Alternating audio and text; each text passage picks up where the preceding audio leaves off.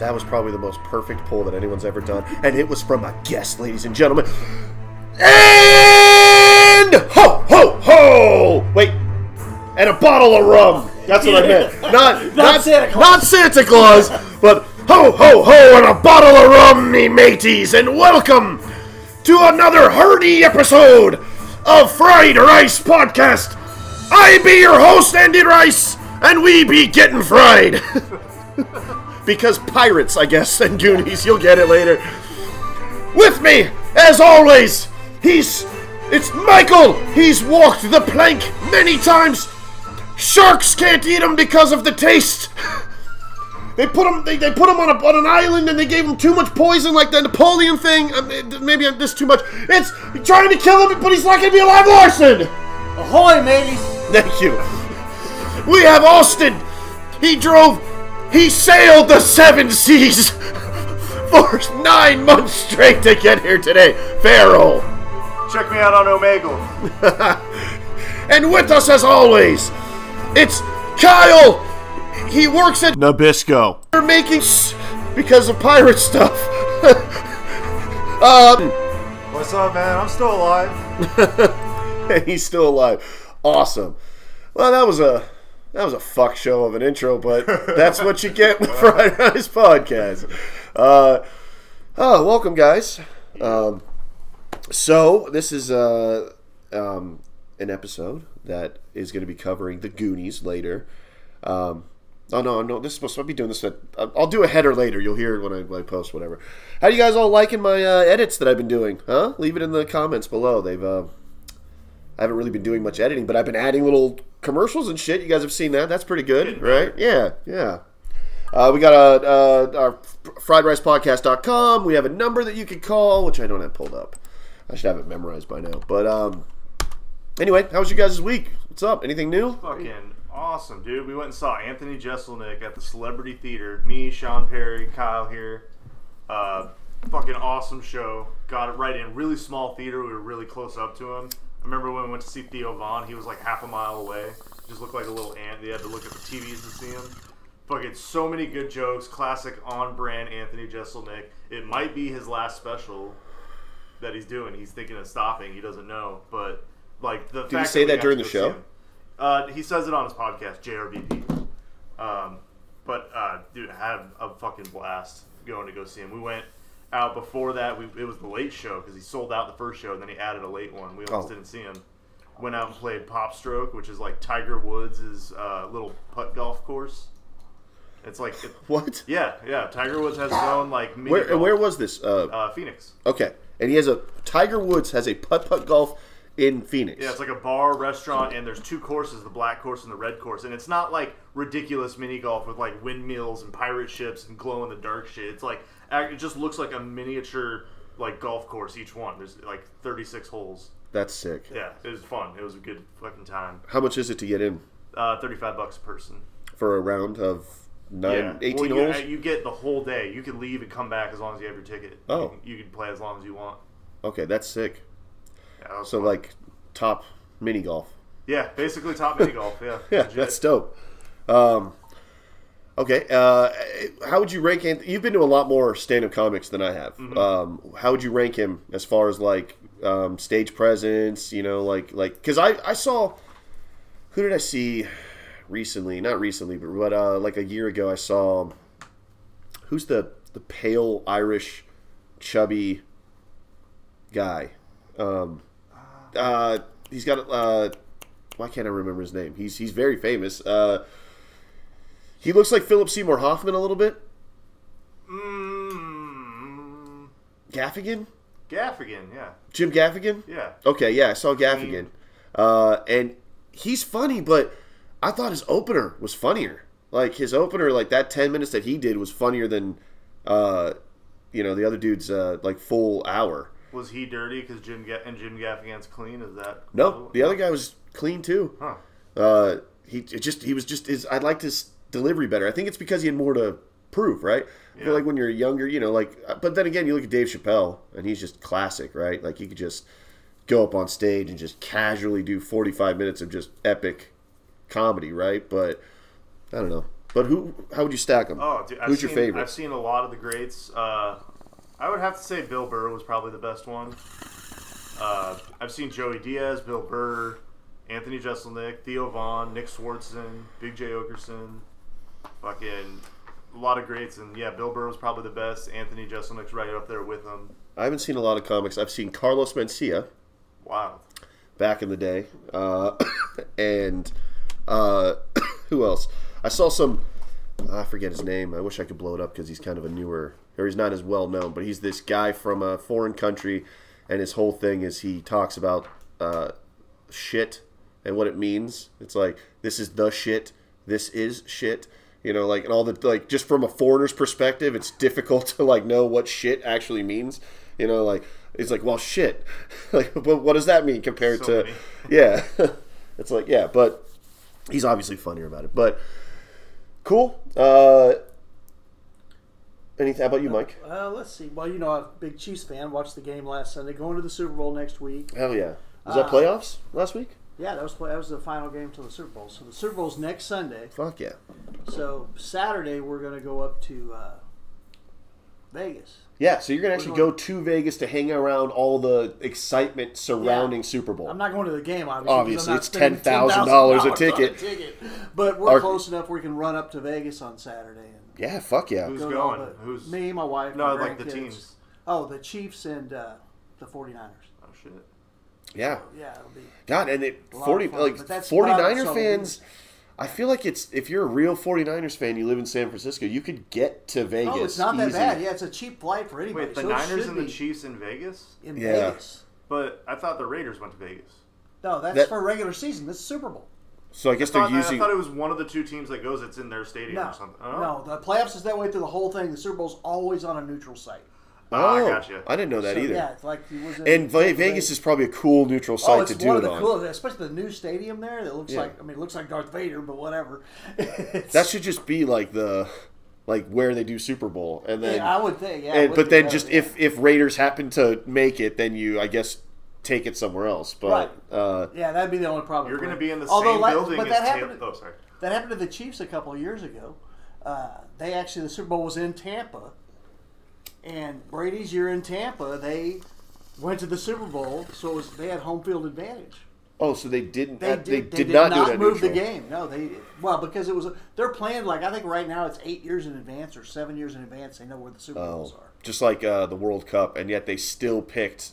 What was that place? What was that place that it killed Brazil? No. The last World Cup of Qatar. I thought we were talking about the party. The Qatar World Cup, or has that happened yet? Maybe it hadn't happened. Maybe someone this year, maybe or something. Look up the Qatar World Cup. Because it's here. I'm looking it up right now. Oh, it was 2022. Okay, how many workers died? What? Yeah, building that thing, dude. Oh, but I'm sure you could do that for everything. No, because it's like that. Oh, because they were like no, you can't. If I were to go to like a bunch of people fall off skyscrapers when they build them. Like in New York, it's 37 deaths linked directly to the construction, but 65,000 migrant workers have died since the World Cup. 6,500. 6,500. Sorry. When we're actual news stuff, we probably can't be hyperbolic. It's but. That's but what migrant workers. I see. So what I'm saying is it was highlighted how horrific the conditions were building this stadium. The stadium they built has no practicality, no practical use now ever again, unless they decide to do another World Cup in Qatar, which they never will because every country wants to host the World Cup. They built a stadium that is just now going to sit there forever unless they convert it into something, but it's pointless. Well, they've done that like for the Olympics when they built. Remember that place that it never snows and they had the Winter Olympics and they brought in all this snow and all these snow machines. Oh, I didn't remember that, but snow and built all these snow runs and built a mountain. Oh, see, that's insane, and I bet that place has been ruined from it. And now it's trash. Because they don't do the snow anymore. But they built a giant Matterhorn. They built not really a Matterhorn, but the big. There were mountains there already, but they were adding the runs on the mountains. Slopes and then the the rails, those big tubular rails for the slaloms and all that stuff that goes down. They built all that. Yeah, it's insane. Because it was not a winter place. I will say this. I could probably point to almost any modern building that's built in any first world country and look at the report of deaths from construction. Right. And it is going to be not that. It's not going to be 37. No, not as high. Mike, it is going to be 0 at almost every building across this country. Did anyone die making this house? No. Did anyone die making the buildings? All the buildings that would be big news if a worker died. You're right, because it would be on a house building. But no, we're talking about skyscrapers. Those guys get killed all the time. I'm gonna look it up. I gotta know. And guess what? Who else does? Electrical line workers. One right down the street here died a couple years ago. How many skyscrapers? Not are in the world. Who cares? How many skyscrapers builders? Builders die. Yeah. How many skyscraper builders that was it. But it was in the auto select, so it's obviously always been a problem. Okay. 2 out of every 5 workers fell to their death while building the skyscrapers in the 20s. Okay. So so we can't really talk about other people. But that's the 20s. But that's 2 out of what was that? 2 out of 5? That's the 20s. Okay, but I'm saying it was still America. I'm saying they're just equal to us now. Qatar saw that and they're like, those are rookie numbers. We got to pump those up. Yeah. No, I mean that's 2 out of 5 is an amazing stat. The thing is, though, with deaths on the job site, it's mostly like the highest rating is like from people falling to their deaths. Actually, I believe. Is it really? I think that's what it is. Just world's deadliest construction projects. Oh, wow. This is, a railway? Oh, built by Allied prisoners of war. So we killed a bunch of prisoners of war building shit for us. Wow. Oh, wait. Unless it means prisoners of war who were Allied. Allied. Oh, it could. It's not worded how it's worded. Yeah, I can't tell, honestly. It's just built by Because Allied. this is in Burma, Siam. So I don't know. That's an interesting... Wait, this is the fried rice pot. What the fuck are we doing? We're going down like a...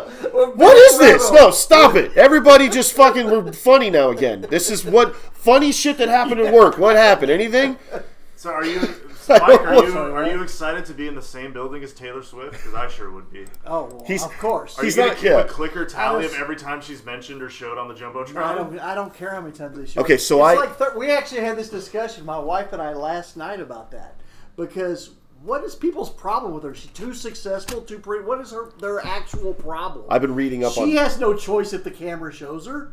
That has nothing to do with her. So I've been researching this actually. I've been watching a lot of commentators on this. So the last game, I don't know about the playoffs, but the one before that, the one that everyone got really upset about, she was showed for a total of 25 seconds. Oh, see? For the entire game. 25 seconds she was shown. And now, that's low because there was a game like a few weeks ago where she was shown, and I'm not kidding you, 33 seconds. Oh, wow. So I get it. And here's the thing. Not only is Taylor Swift bringing football dads and their kids together in a way that almost nothing else ever has in sports, where like now 12-year-old girls are going up to their dad going like, I want to watch the Chiefs game this week because I want to see the whole drama and everything. That means football dad gets to watch a game with his kid who's actually invested in the game. Yet you look at right-wing whatever, they're painting a picture that's pretty it's not real though. But they're painting a picture that she's a plant, that it's some sort of government-placed psyop, that like because she's encouraging her followers to vote, she hasn't told them who to vote for. She did back up Biden during the election, and she'll probably back him again. But she's just because she's encouraging young people to vote, a lot of conservatives are losing their fucking minds right now because they know that if she gets the Swifties to the polling office, it's going to be high left numbers this election. And so because of that alone, I think there's a lot of people putting so much vitriol against this poor girl who, like, and again, I saw some twisted though. It's just completely twisted. I saw some commentator say like, "Oh, you don't like seeing a pretty young, successful actress or singer on the fucking screen? Like, are you gay?" Like, that's what the guy on, like, that's what he was implying. He's like, so let me get this wrong. You get it. You're football, whatever. But then it shows a beautiful young, like, singer, like a hot chick that we can all, like, admire, whatever, who's successful and, like, all this stuff. 25 seconds, they lose their fucking minds. I don't know. Whenever I go to a bar and there's a game on, there's always a group of dudes that has, like, a bunch of money on the game or something, and they're just the loudest people in the fucking bar the whole time. I like the fact that she's shown more because it makes those guys angry.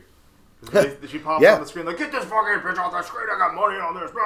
And they're just screaming. I bet you could. But if Kanye's there, they do the same thing. That's my point. If Kanye's there, they should kick him out because of all of his extremely anti-Semitic views and that he's fucking pro-Hitler. I'm just saying, but you should have picked a different celebrity. Whoever the celebrity Anybody is, but Kanye. Pick a different one to use it as your example.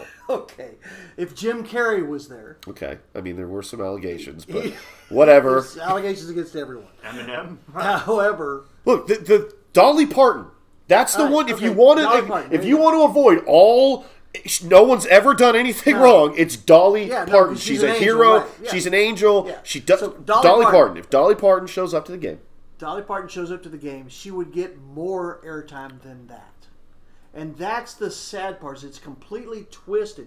We're talking about, and Taylor Swift specifically, she knew Andy Reid before she knew Travis Kelce. Her dad is friends with Andy Reid from the Philadelphia days when Andy Reid was in Philadelphia. Okay. So this hate towards it has nothing to do with anything. Yeah, no, I agree.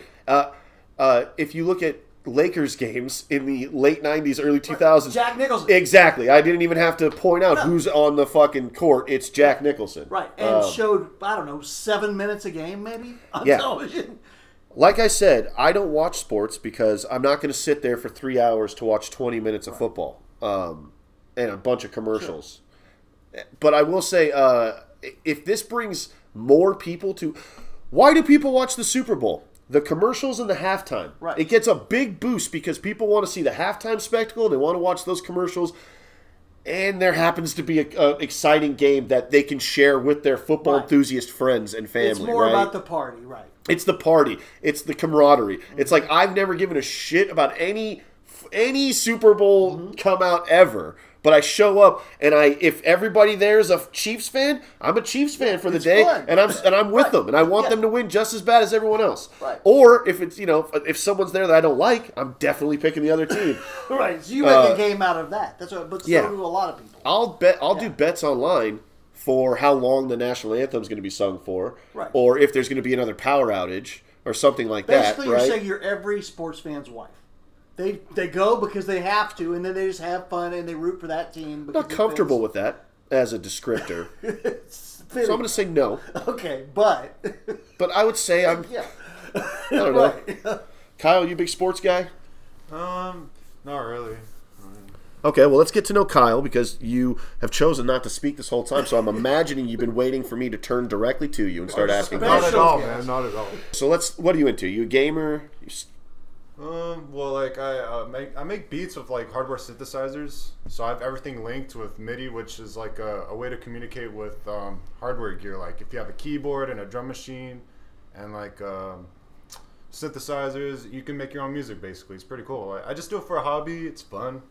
Yeah, that's dope. Do you put it up on the web, or sometimes I upload stuff to Instagram, YouTube? But I don't really have like a big like plan for it. I just do it just as a hobby to relax and to like see my progress. Learning a new instrument, it's a lot of fun.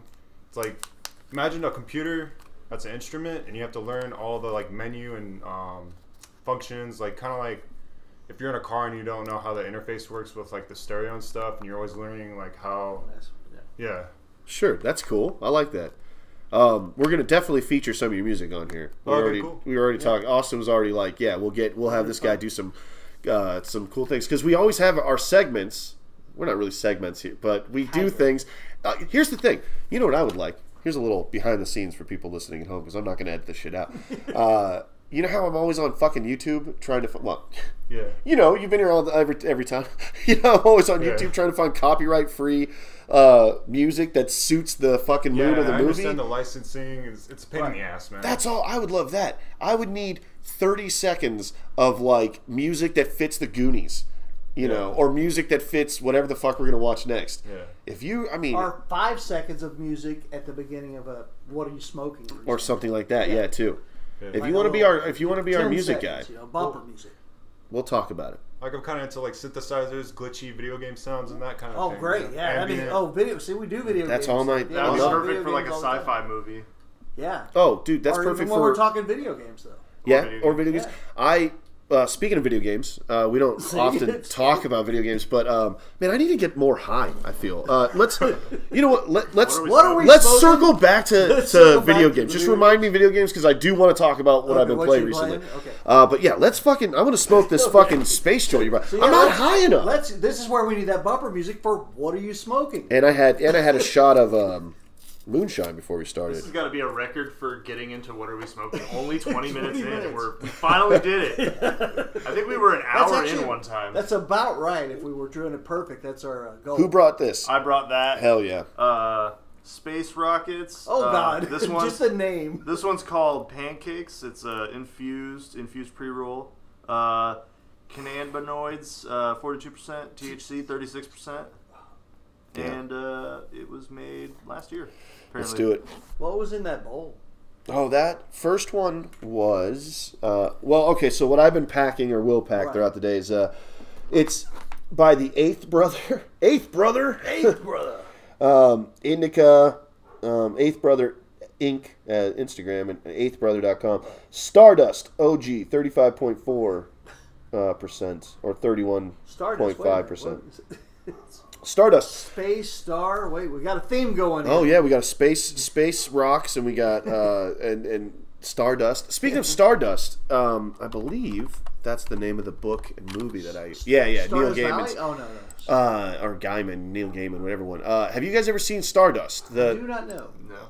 Okay, so it's a. I think so. It's an interesting, very whimsical. It's a space pirate movie. Right. Okay. Since we're on the subject of it, but like.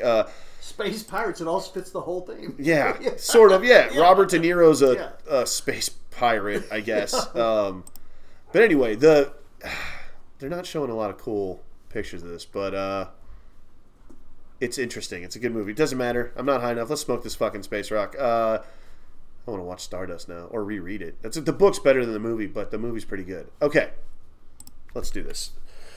The What Are We Smoking? Roll music. Space rocks. Okay. Video games. I've been playing Alan Wake 2. And holy shit. One of the scariest fucking games I've ever played. It is legit difficult to play at night. I have to turn on extra lights because of how atmospherically terrifying this game is. So are you familiar with Alan Wake? The series? I always get it mixed up with, I think it's Heavy Rain, where you press X to Sean. Sean! Yeah. That's one of the best glitches of all time. But what I do know is that it's, I guess the first one came out like a while back, and there wasn't a sequel for a long time.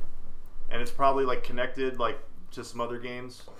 I don't remember. Yes. The company that made Alan Wake is the company that did Max Payne and Max Payne 2. Then they did Alan Wake, I think in that order. And then they did American Nightmare, which is like a spin-off of Alan Wake. Then they did a game called Control, or they did Quantum Break, one of the two at that time. And Quantum Break is another really cool one.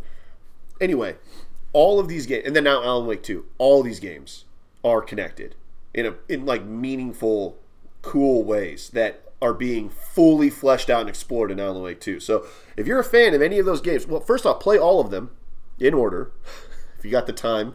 Max Payne is cheap on Steam right now.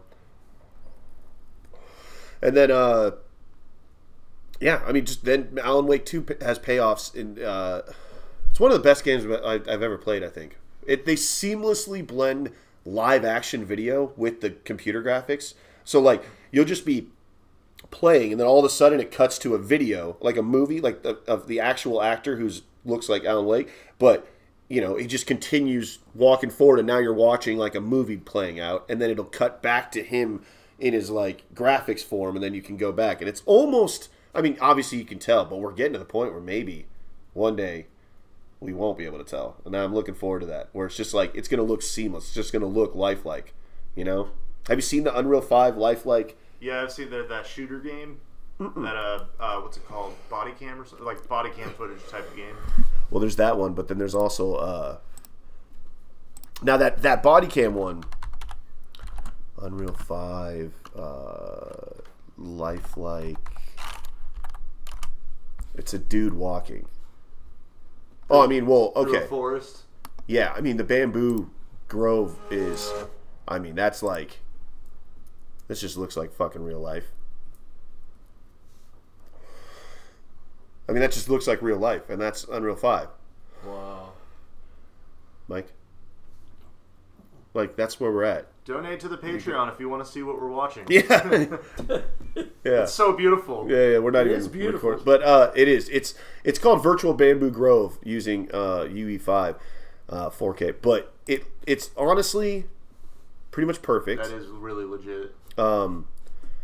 This is what Unreal 5's capable of, but then I gotta show you the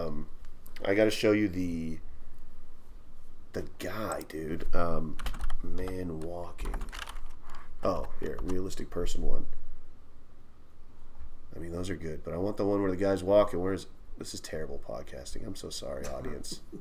I'm so sorry. It's just I won't be there. This one. I want this, but I don't. Okay. Motherfucker. Okay. Here we go.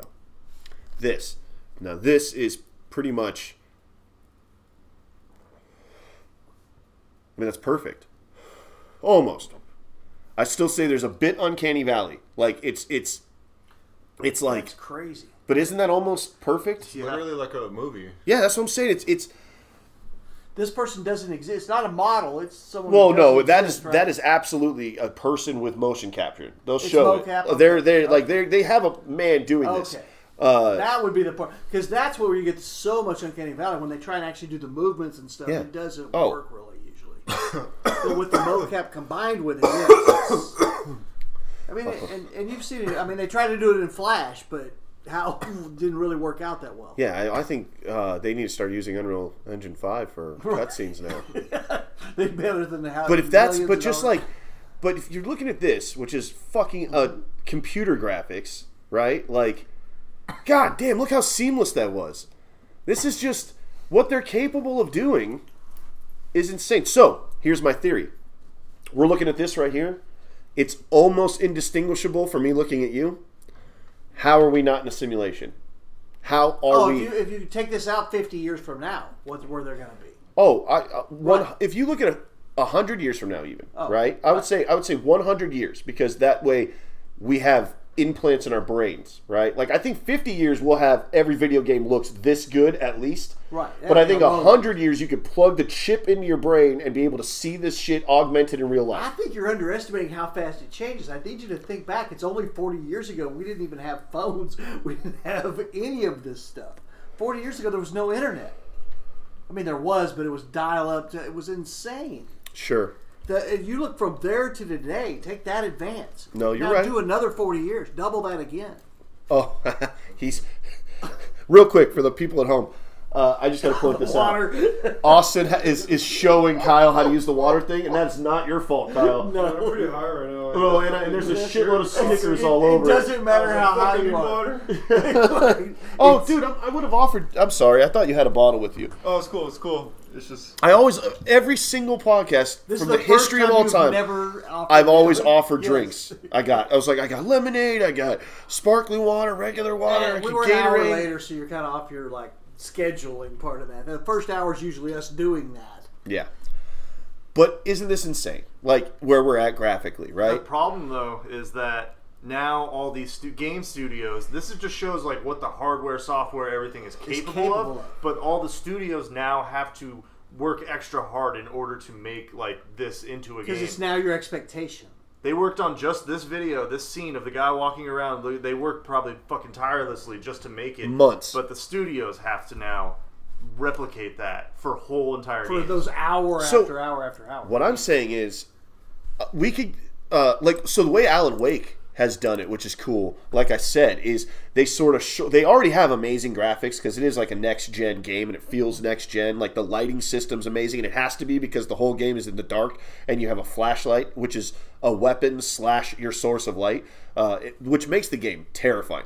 The game opens up sort of when you get to the morgue and you first meet like one of the first monsters that you have to fight. He like a naked corpse, and you see ding-a-ling and everything. A naked corpse gets up off the table, fucking murders some people around you. It's just a flickering morgue light in the dark, right? He knocks you to the ground, and then you see him walking around. You get up, you see your gun, you grab it, and you have to limp over to the light. Stand directly in the light as this guy's just circling you, fucking muttering and like looking at you, trying to find you because he can't see you in the light, and you just have to wait for the right moment to run away or then go get your gun and shoot him. That is such a tense, like your heart is racing, and that is just the tip of the iceberg of this game. If you're a horror fan, if you're just a suspenseful, like you like that like that feeling of like unease, this is the fucking game. There's no shortcuts. When you started playing this time, did you go back and replay 1 first? Or? I had never played 1, so I played 1. Okay. And well, actually, so the way this all went down is I played Control, which I absolutely fucking loved.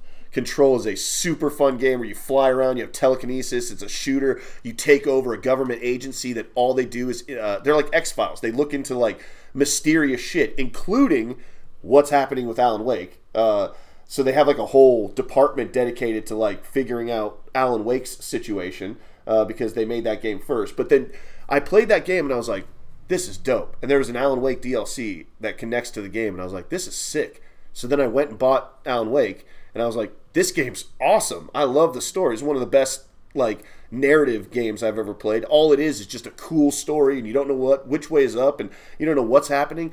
The spin-off is super fun because it takes place in their fictional little Twilight Zone spin-off that they have called Night Springs, which is like a little town where weird shit happens. And during the first game, you watch the TV. Like, you can watch little mini episodes of Night Springs. It's all goofy, like Twin Peaks style like stuff. So the spin-off game of Alan Wake takes place in Night Springs, and it's super fun. So I know. Well, this is just for a good horror game. There's only one game that like really truly did scare me. Like you don't want to play it at night kind of thing. Is Outlast 2. Ooh, fuck yes, Mike. Have you ever seen Outlast 2? I do not. I will. Okay, even today, even though this game has been out for a while, this is one of them. This game is frightening, dude. Although there is Outlast Trials. That's the newest one. Yeah, I've only played 2. Me and my friend. Okay, Mike, you have to see just the. You are Blake. Well, you don't need to read this. I'm gonna skip into. Okay. Okay, just see the kind of game this is. First of all, that's. That's all you have is a camera. It's the water views because it's raining. I'm assuming. Oh yeah, you're in the water. God, look at how for the time. When was this? What year? Around. I mean, 2010s. Yeah. Okay. But the it feels like the field of view is very. It makes me. I'm already high, so I have a question. What's that? The waviness of it. Is that in the game or is that me? Because I'm high. No, it's the game. Okay. Here, I probably picked one of the worst. I'm about to get here. older. This is probably a little bit better. Okay. Okay, well, I didn't want to read this stuff. Yeah, so... But basically, here, I'm going to go to the most replayed. Most replayed. What's the section? You're like a reporter. You're traveling to Arizona in a helicopter. Your helicopter crashes. It's nighttime. You're in this weird, like, almost like a Silent Hill, but Silent Hillbillies town. All you have is this camera. It has night vision, but your battery can run out, so then you're just in the dark, and you're basically just trying to run away and get away from all these fucking crazy people, and, like, some weird supernatural shit happens. You kind of lose your mind. It's like a lot of illusions in it towards the end. Dude, this is just a trippy, scary fucking game. It actually makes you feel scared. Like, what the fuck would I do? In the also, an for a little old fucking farm town like village, there's a lot of fucking batteries laying around. Oh, Mike, did you see the bad guy? No, I did not. Okay. Oh, she just kind of ran away. But here, I'm going to go back just a second. I think that's why it's the most replayed. Watch. Jump scare? Well, yeah, but I don't have the sound on, so it's going to cut away from the... Right. I went too far back. But it's going to happen. Fuck, anyway. Just leave it play. I'll watch it. All right. Yeah, this game's terrifying. Alan Wake 2 is terrifying. Similar feel when you're playing? I haven't seen gameplay of it. Is it similar? No. Okay, that's... No, this is different. Yeah, this is... Okay. Yeah. It looks like, Ghosted. Yeah. Anyway, I don't want to watch this in the background the whole time. Cool. And that was another with a musical intro by Kyle. Video game minute. In the middle of what he's smoking. Yeah, with Austin and Andy, and Mike sorta has an idea of what video games are. Mike's really high. Yeah. Mike's just like, man, we came such a long way from Frogger, dude. Yeah, well, that is kind of what it's like for me. That's what I was saying. I don't think you realize, just from when I was a kid to now, I had hoop and stick. My mother paid $749 for an Atari when I was a kid. Wow, your mother loved you. Yeah, but it was insane. Well, it was also, you gotta realize she was paying for a babysitter, but it's not. Sure, she was a full-time single mom. How much Atari did you play? Quite a bit. I'm a Pong. I'll fuck you up in some Pong. What year was that? We got to adjust that $479 for inflation. Yeah. No, $749. Oh, fuck. I know. Yeah, that's thousands. Have you ever seen what an Atari 2600 is? Yeah. Oh, yeah. I watch Angry Video Game Nerd all the time. All the time. Yeah. Okay, yeah. Because it's. I bet you owned E.T. and loved it. The movie? No, we didn't have the Atari. We didn't have movies, dude. The Atari game that was so famously bad that they burned all the, buried all the copies in a landfill. You're lucky you don't remember because everyone wishes they could forget. Yeah, exactly. But for me, to what I see now, and then you're saying, what is it going to be in I bet you told you. I bet you. So in my mind, 50 years from now, think about that, what that difference is, and just make that difference again over 50. Oh yeah, we just saw the Unreal Engine 5. I'm like, we're there. We're almost lifelike. I think we're going to go past the uncanny valley. I think in 50 years, you're not going to know what's life and what's not. I think it's Ready Player One. We already have deepfakes that do that. We already have But I'm telling you, you're going to get lost in Ready Player One. People are going to turn into those zombie people. Do you remember the movie Ready Player One? Wait, their whole life is just lived in. You say zombie and they're shut-ins or whatever. Right, but if you're living a robust life virtually, you think those people were living a robust life? Okay, hold on. This is a good point because here's the thing. We're arguing. Are online interactions as important as real life? And so you could say all day long, because you have a family and because you have you have friends and stuff and you have a podcast, that of course physical relationships with people that you know in real life are way more important than online. But what about people who all they have are online connections? People who go and the only friends they have are on their Xbox. Right. That's the same as VR. If we're 50 years in the future and someone puts their VR on and they go to work and they have friends and they have a robust online social life, I don't think that's a zombie or that's sad or whatever. Because I do think they'll put regulations in for VR. They have to if it's going to get to that point. There's going to be a VR set's going to be timed out or whatever. I understand in a perfect world that would be true, but we don't live in a perfect world. In Japan, this is already happening. They're having to pick kids up that they're dying. They're just living so online that they stop eating, they stop drinking. They're literally dying. Okay, but our bodies can't handle just being that. But Japan also they have some issues when it comes to societal stress. I think living in Japan is a lot harder than living in America. So I think they might be on the forefront of that, trying to the escapism of online. Yeah, I understand the reasoning for that. But I don't think America. The results of it. I don't think America's in danger of that. I think America, honestly, even 50 years from now, 100 years from now, we might have a spike of younger people who do that. But I don't know. But then again, that might just be the evolution because, again, my whole point, all of this is we're already in a fucking simulation. Maybe just the end cycle of the simulation is that we all just plug back in. Right, it's and just then gameplay. We plug back in and they start playing the next iteration of Earth.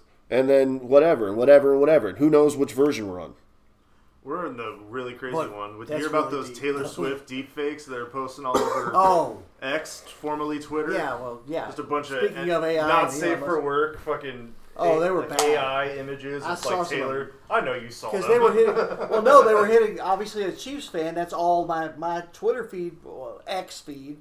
That's what it is. It's all Chiefs and Taylor Swift, and that's what's in my feed. So they got that algorithm put all those photos right into everyone's feed. And they put that in all the Chiefs fans saw it. It was so bad. Every news article, like all the news was reporting on it, and all that's going to do is be like, all right, I got to go see those pictures now. Well, it would have, except for, and I'll give X credit for this and Twitter credit for this. They stopped it immediately. Oh, yeah. Within about an hour, they had it removed, and they had where you couldn't even search her name at that point. Right. Now they fixed it where they can't, where the images have to be pre-approved for her. But so they fixed it within a couple of hours. It was all X did. Very impressive, actually, especially when you consider what they've done with X and how many fewer employees they have and all the stuff that's happened there. It's very impressive how they handled that. I mean, I feel like that meme from the early 2000s, that crying guy, but leave Taylor alone. Yeah, like, exactly. You know what I mean? Like, fuck, dude. She's the most. She's the megastar right now. Like, of course, if she shows up to a game, they're gonna show her. Of course, like she just had the Eras tour right now that grossed like $1 billion. It's one of the most successful fucking tours of all time. She's the hottest fucking artist right now. And the thing is, she bridges the gap of millennials and Zoomers. Right. So like the young kids love her, and also like people our age love Taylor. And right? people my age, because we view her as like one of our kids. It's weird because I didn't even think about that. And it's because she bridges all the ages, and she does. People don't realize, like you were talking about her tour making all that money, but part of the end game of that, and with her, is she. Like her truck driver, she gave a $100,000 bonus to each one of them. They had like 10 trucks that did the United States trip. That's dope. 6 months. Yeah. So they make whatever they make, and then she gave them another $100,000 each. Yeah. Taylor Swift is dope. She hands out $100 bills as tips. But it's good to fling some shit. If you're going to be that mega famous, like if you just are, you're going to expect some shit.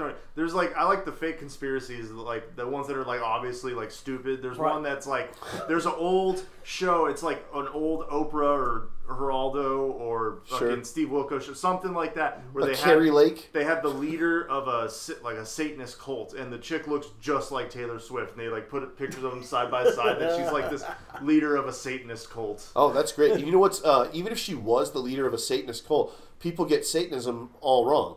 Like you think Satanism, you're thinking people are worshiping Satan, but like Satanism doesn't believe in Satan. They are. No, but even if they are, but they're just validating your beliefs. But Satanism, the actual is not worshiping Satan. It doesn't believe in Satan. It's more of an atheist or an agnostic point of view, where you're well,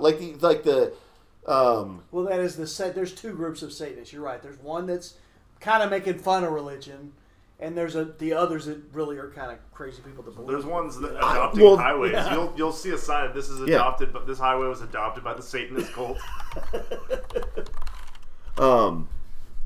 That's. Yeah, I was. Is that Satanistas? I think those are. Is that? It's. What the fuck? I don't know. That's.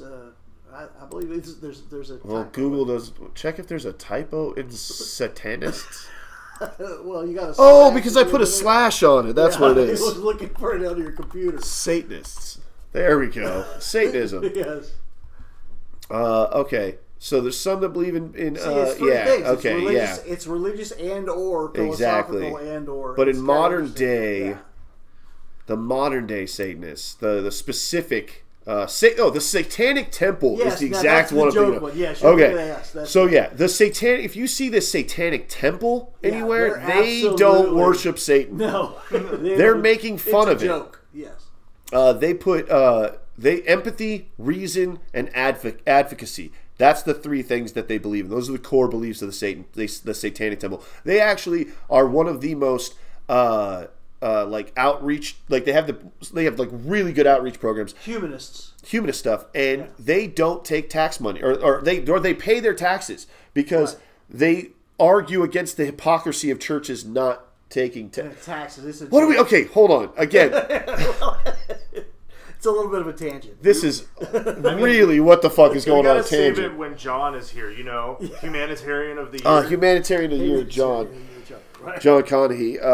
We'll be here next week, 2 weeks. Well, yeah, because so it's the 3rd of February today.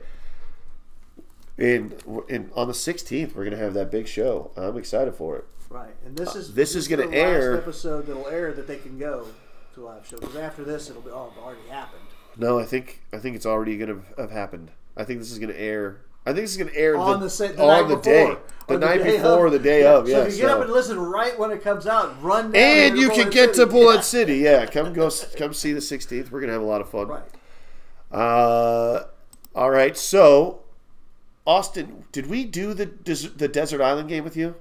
No. I know. No. Okay. So we should do that. Yeah. And since we have Kyle here, it's a perfect opportunity. Right. All right. So this is just fun. It's when I say game, you can relax. There's no objective. All it is you're going to tell me some favorite things. Okay. So we're going to trap you. So again, Kyle, cue some desert island music. We'll do it later in post, but you can give me some like tropical fucking vibe, right? Oh yeah. This is what like if you're down, if you're just fucking around and you want to make tropical vibe. That's cool, man. And then just have some background music. Melody, Exactly. Loop it. So we're gonna put you both are trapped on your own islands, okay? But just because you guys came together, you get a coconut phone with a really, really, really long string. That's it. Just between the two of you, you can communicate if you want. Fair? Okay. Oh shit. What are you doing? Oh. Okay. All right. Okay. So you're both trapped on your own island. You have a house. You have a huge big screen TV. It's fucking dope. You have a fridge that'll keep. We'll get there. And you have a bookshelf. Okay. You could bring a DVD, a Blu-ray, like a 4K, super Blu-ray. What are you gonna bring? Any DVD. It has to be a movie or a show, or just a movie. Well, we're gonna get into shows, so I would say movie. But if you like, But is it the same rules we played with before? So if it's a movie series, nope. No. Hold on. It's just whatever they answer. Okay. I guess the Star Wars. I'd bring Star Wars. Which one? Revenge of the Sith. Okay, you had a very specific one in mind. Okay. Now I'm feeling. Mike gave away the game a little bit, but I'm feeling generous. I think I'll give you Attack of the Clones as well. Okay. No, you can keep that one, actually. Fine, I'm going to give you episode 1. I would have been like, okay, cool. I'm going to give you the Last Jedi. I'll just kill myself. I'll hang myself. That coconut string, I'll be like, Kyle, later, buddy, have fun on your island, and I would hang myself with the coconut string. Okay, no, fuck it. I'll give you the prequel trilogy. All right. Because at least then you could have the middle movie to bridge it if you really want. Kyle, what are you gonna bring? Man, the whole time I was just thinking about it, and I still haven't made a decision. Oh, you're honest. I like it. If you need inspiration about comic book movies or anything, you can look around my apartment. Just anywhere you look, it's like, oh, yeah, Christopher Nolan did make The Dark Knight.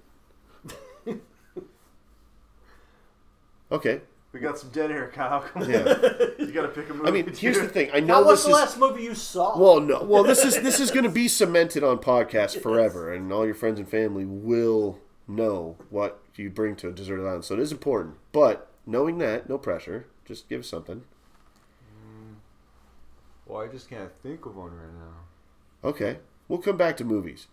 It might get easier once you think of something else. Next one is you could bring a boxed set of a TV show. This is easier. Like, what's the one thing you'd binge forever? What? It's actually not that easy because for me, it's like already. Oh, okay. It's already a toss up between like Office, Simpsons, fucking South Park, like. Well, especially when you get you want more episodes. That's the whole thing. I would bring Entourage. Oh God, that's a good. Entourage, it has its fair share of comedy, a little bit of action, drama, and it could also double as porn sometimes. Sometimes. And because of that, I'm going to give you the movie. Sweet. I like the movie. The movie's good. Entourage, again, underrated classic. What a great show. If you haven't seen it. Oh, the show, yeah. Ari Gold is worth it alone. Kyle, what about you? TV show? You got him way too high. Kyle is very high. It's okay. We'll come back. Maybe you'll think of something. All right, now, the next thing is a book. What book would you want to bring? Fuck. And why is it the Holy Bible? No. I'm not the Dalai Lama dude. Oh, yeah, Dalai Lama Wrong dude. guy. Bring my favorite Christmas movie, Die Hard. You can listen to that rant on our YouTube. Yeah. You know, I'd probably I'd bring Charles Bukowski's Ham on Rye. Charles Bukowski's Ham on Rye. Wow, I am not... All right, I'm going to look that up later. Really, really good writer. Fucking... Poet? Oh, he's a poet also, okay. Is this just a poem or is this a... It's a semi-autobiographical novel. So it's a not, but he's a... Wow. Yeah, it's about him growing up. He died like a few days before I was born. Does he write poetically? In his novel, when you read it, is it a poetic it's mostly style? stories. It's mostly just like stories. Like the Ham on Rye is about him growing up as a kid. He does another one, Factotum, about when he worked at the factory. There's one post office when he worked at the post office. These are poems he wrote? No, these are all stories. There's poems in it. Story, okay. There's poems in him. He has a bunch of really good works. They actually made the movie after him called Barfly, which is I mean, if it ends up on Tubi, I'm definitely suggesting it. Sure. Because I've never seen it. I've heard of Charles Bukowski. I've never read any of his stuff. Really good writing, really good storytelling. It's funny, like where it has to be. It's like crazy in other parts. Like it's really real. He's a big drinker. Me and Kyle actually were super into his books. When I went to visit him in California, we actually went to where his grave is. Oh shit! We pull up to the cemetery, and I was like, "Hey, can you help us? We're trying to find a specific grave." And he's like, "Charles Bukowski's grave." And we're like, "Yeah." He drew us a little map. He knew exactly where it was. He's like, "They're either here to see Michael Jackson or Charles Bukowski, or whatever." Like, there's two celebrities, and he looked at you guys. He's like, "These are the Bukowski boys right here." Would you bring a Bukowski book? Yeah, I like Factotum because it's pretty funny. It's like classic. And you work at a factory. Yeah, double meaning. Okay. Mine's would probably be like a Robert McCammon book because Kyle still has not picked a movie or a show, so he just gets that book. Yeah, you get the Factotum no, because he forego movies and TV. I guess you're just gonna have a big screen TV. Oh, what, you didn't? I just don't keep up with everything. Like I can't. I don't know. Sure. We got I feel like you're gonna have a big screen TV in your desert island house that's just gonna be useless. There's gonna be a mirror or something you can look at, like a black mirror. But I'll give you all of Charles Bukowski's books, though. Wait, but you said it's a TV on an island. Yeah. But I'm on the island, so it's like it's powered by coconuts. I wouldn't be watching the TV because I'd be on the island. You know what I'm saying? Oh, so you won't even be inside watching TV? I don't want to watch TV because I'm on the island chilling. You know, like outside. Oh man, you're gonna the whole time chilling. Fine, we're doing a different game for you then. Fine. Oh shit. All right, you get all of Charles Bukowski's books to read on the fucking beach. You, sir, do not get a big screen TV. Instead, I'm really building up the backyard. You're getting a cabana, dock, fucking all the like chillest layout spots, hammocks, all the everything, right? Oh, yeah. You're gonna have a bar with unlimited fucking what cocktail are we gonna do that's unlimited? shots of vodka, unlimited shots of vodka. So you're just gonna go vodka, and then you want like a soda chaser, or what do you want? No chasers, unless it's like just like a Sprite or something. Okay, we'll give you free Sprite. I mean, you just in case. I mean, God, don't just be a fucking guy. You just sit on the beach, just vodka shots the whole time. Okay, great, perfect. If you subbed out movies and TV shows for a game, I know exactly what game it would be. He gets one game he gets to play. Oh, GTA 4. Oh yeah, that game's pretty 100%. Awesome. And you get online functionality. It wouldn't be GTA 5. Well, the thing is, like, I'm not like a big movie person, but with games, like, I look at the story as like a movie when I'm playing the game, and like, that's how I can play a game that I just think I want to play something that's like a movie when I'm playing it. Fuck yeah, dude! That's like the Alan Wake game I'm playing right now. It is so in your it is such a narrative. That's all I play are narrative single player games. That's all I play. Like I'm not a big online game other than Dead by Daylight, which is one of my absolute favorite. It's the only live service game I like. Have you heard of Dead by Daylight? The one where you play as like a let's just say like a camp counselor type of like survivor, and there's a Jason style killer chasing you down, right? Like, and you're trying to escape by like powering up generators as he's just going around trying to kill you all. But take that and times it by like they have Jason, Freddy Krueger, the Ghostface killer from Scream. They have the Grudge girl, the girl from Grudge. She comes out of fucking TVs and shit and comes after you. It's a super intense kind of... It's not super scary anymore because once you've played it enough and you understand the loop and you understand like what the game is, it gets less scary. But then at the same time, you play Michael Myers and you're just working on your generator and you don't hear anything because he doesn't have that heartbeat like all the other killers. He's just a silent guy and he just stares at you. And when he stares at you, he builds up a meter. And when he builds up the meter enough, he can just one hit you and just kill you. Yeah. So if you're just working on a generator, like I've been here for a minute, and you turn around and you just see Mike Myers just staring at you. Ghostface the same way, except he can lean from trees. That's creepy if they could pull it off. It's fun. I like the sound of that. It's a fun game. I would if you jumped on some Dead by Daylight. I have it on PlayStation, but it's crossplay because I have a PS5 too. I think it's crossplay. Oh well, then fuck it. Yeah, I think it's a free game. I don't know if it's free, but you'd probably want to buy the pack of like whatever survivor you'd want to play as. Okay. They just came out with Alan Wake as a skin. Which is kind of cool, so I might want to actually get back into it. Oh, they just released Alien from like Aliens as a killer. Oh no, fuck! They just released Chucky as a killer, and I was like, how are they going to do Chucky? And it's pretty cool. It's the only killer where what makes this game interesting is when you're a survivor, it's 4 of you, and you're working together on a team to escape the killer. You can't hurt him, but he can kill you, right? What was I gonna say? You're playing from a third person perspective, right? So you can like look all around you as you're like working on the generator or whatever. The killer is a first person shooter perspective, so he has a completely different point of view as he's playing, right? It's pretty cool. Anyway, fuck. Video game minute over. Roll the music. Oh wait, no. We're finishing this up. The last one would be. I think the most important one. If you had a Star Trek replicator that you could punch the button and get a meal every single time you press it, what's the meal? And before you answer, it does not have to be what you could order at a restaurant, what they would put together as a meal. So like if you want spaghetti and meatballs as your main course, but instead of having garlic bread and a salad, which they would give you at like you could put mashed potatoes and like I don't know beef satay from a Thai restaurant if that's what you want. So like be creative. Like it doesn't have to be a cohesive dish from anyone's point of view but your own. But don't get crazy. You can't have like unlimited sides. You know, like it has to be like something that would fit in a replicator. What would you pick? So it would be a ribeye steak. All right. Side of asparagus and mashed potatoes and gravy. Okay. Very specifically from where?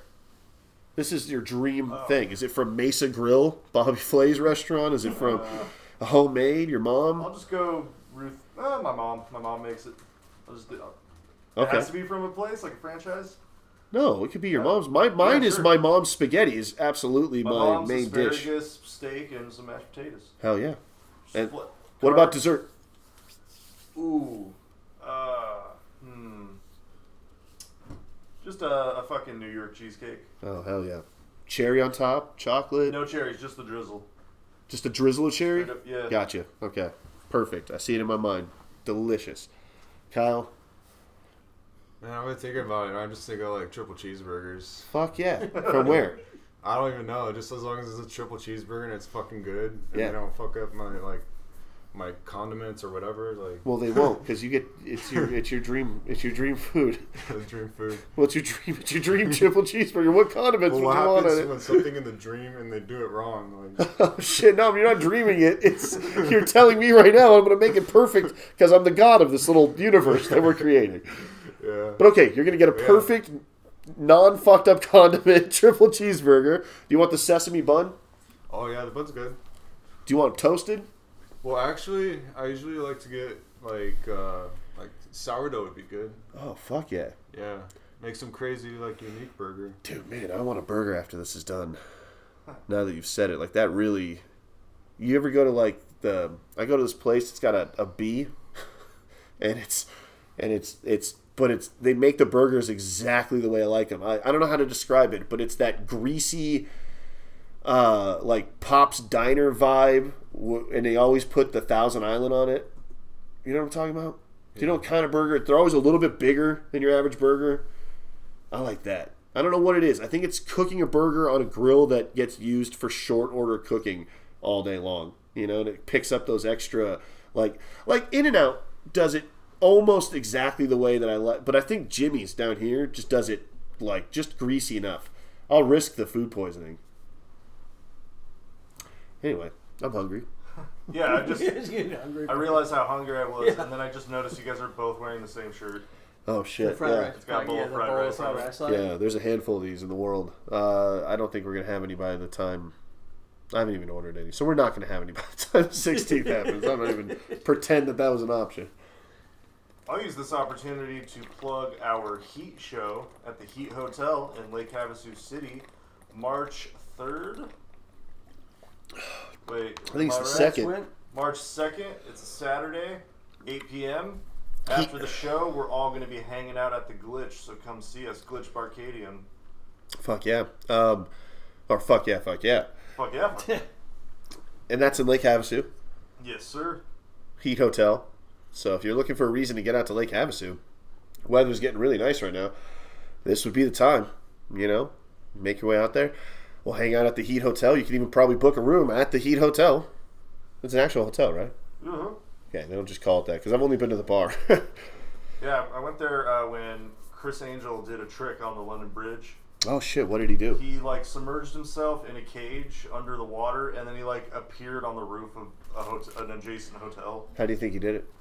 He body double for sure. 100% body double. I just watched the King of the Hill episode where, and this might be one of my favorites. It's they go to a magic show, and they watch some chick disappear or whatever, and Hank's like he's trying to figure out how all the tricks are done, and then Peggy gets chosen. He goes back, and I think Peggy gets chosen and disappears and won't tell Hank how the trick is done. She's like, I made a promise, I won't tell you. And it's driving him fucking insane. Their marriage is on the brink in this episode. I've never seen them closer to like actual hating each other than in this episode. And so he eventually figures it out. Like I think she tells him or whatever. And their marriage is fixed, thank God. But at the very end, Bobby, during the credits, he comes out in that black mask thing. Because do you remember I think this was one of the most viral, before viral was a thing, moments. Do you remember that guy in the black mask that came out on like Fox or ABC or one of those channels where he's like, tonight, Black Mask is going to reveal how tricks are done from all the famous magicians. Do you remember that? Like, it was a big reveal, and he came out, and he's like, I'm going to make this elephant disappear, and he does, and then he shows everybody, he's like, wait till the end of the episode, I'm going to show you exactly how I did it. Does that not ring a bell? Something. The elephant rings a bell. Let's see. Black. Brought to you by Bell Ringers. Brought to you by Bell Ringer. Black mask guy. You're supposed to be my laptop guy. Yeah, I know. You're supposed to be just typing the things I'm free of stream of consciousness saying. Yeah, Jamie, what the fuck, dude? Yeah, exactly. Who's Jamie? I thought I was going to be able to do that. I can't maintain focus when I'm high enough to do that. I understand. He's the pull that up Jamie guy on YouTube. Masked Magician Secrets Revealed. Here's this is a Funny or Die. That's not what the actual... I want the masked... Valentino, I guess his name is. Let's do that. Let's do Val Valentino, the Masked Magician. Here, I'll just show you the first part. What is this? Okay, we're not watching another podcast on this podcast. Okay, well, here we go. Tonight, the moment you've been waiting for, as we reveal the biggest secret of all, the true identity of the Masked Magician. Oh, shit. Good evening. I'm Mitch Pileggi. It changed the color. Ever since we started giving away secrets, magician... All right, we can't. For probably copyright reasons, I'll do that. And why did he do it? We don't want Fox on our You're ass. about to find out. For the first time, you will actually see our magician's face and hear him... Magic's biggest secrets. Jeez, this is... Okay. The ropes are wrapped around his body and tied beneath his waist. Oh, God, this is just Let's Get High and Watch a YouTube episode of fucking Fried Rice Podcast. A lot of dead air, ladies and gentlemen. I hope anyone listening was just on chill mode today. I think this is one of our less hectic episodes, for whatever that's worth. Nice and calm after the last one we had. But yeah, so ladies, this is the first time we've been on Straight Indica today again, and we've been doing not in the couch. This one's got me kind of in the couch today. Yeah, I just lit the space joint again. So anyway, he just reveals how shit's done. Oh shit, that was cool. You see that? They dropped a fucking huge flaming thing onto a car. That's sick. Is he in that? Oh no, you can see him struggling. Well, he's dead. How much Mr. Beast do you watch? Well, that's a... It's just a question because you happen to be on YouTube. No, it's not really because you were on YouTube, and I don't really happen watch to a lot just of Mr. start Beast. watching it recently. Is why I've seen enough Mr. Beast to know what's up, and I've bought his chocolate bars and I've played the game that you can play by scanning the barcode on the back of his chocolate bars. So whatever that tells I've not seen a single frame of that guy's show. I just know of him. His Squid Game is really cool. Well, Mr. Beast is great. Yeah, I just got to do it with the kids. It's coming up because with the movie I watched with the kids, and so we were talking about. Yeah, let's get into the movie because that was where I was going with that. Well, don't tell me what to do, Mike. I'm sorry. I was trying not to tell you what to do by telling you what to do. Ladies and gentlemen, the movie. Roll some Kyle Martin exclusive. This is the movie. I'm thinking grand, like what you would hear right before the actual movie starts in a movie theater. You know, like they're taking you on that roller coaster, or Nicole Kidman just finished her speech and now it's doing the like, welcome to AMC. You know, like all that shit. Yeah. One of those. 10 seconds or whatever. I don't need 20 seconds. Who cares? Whatever you want, whatever you're feeling. Roll that now. I hope we get all this before I edit this episode. That'd be so much fun if we could actually throw in the music when it happens. So roll that, and then you want to take it? Yeah, I'll take some. Oh shit! Fuck yeah! High off his ass, but he's taking more. Yeah, I love it. He's gonna send you the clip in an email. He's gonna, I finally remember what movie and TV shows I wanted for the island. Hey, we're talking about the Goonies today. 1985. Mike's the only one alive when this movie came out. Is that true? Is that right? I am the only one here who was alive when this movie came out, and I didn't see it. I just saw it for the first time last night. Wait, for the first time? First time? No, how is that possible? I don't know how it's possible. Honestly, now that I've watched it, because I felt like in watching the movie I'd seen it before, but we'll get into that later why that is. But it's maybe you'd seen it. No, I had not seen it. It's been around for 40 years. Yeah, but I was 21 when it came out. It was not, physically that can't be possible because you're 90. Okay. You must have been 21 when the Goonies came out, so I hit right in between. My kids weren't born until 4 years later, and back then there wasn't HBO and all the stuff comes on, so we never saw it. We didn't have kids the right age at the time it came out. Well, I would argue that it's not necessarily a kids movie. But I was in the bars. I was watching Star Wars. I wasn't. Yeah, you were getting fucked up. Yeah. You didn't care about. You could just pass it to me, and I could pass it back. Like what I'm high. What we've been doing, literally this whole time without a single hiccup, Mike. And yet you want to. The one thing that can fuck up our recording is somebody getting up and moving, and you want to cross over. Christopher Columbus wrote this. Yeah, directed by Richard Donner, who also did. Oh, dude, this is crazy. Superman. I love Richard Donner. Superman. Oh wait, then I'm also thinking of Chris. I'm thinking of Chris Columbus that I like because he did the Harry Potters.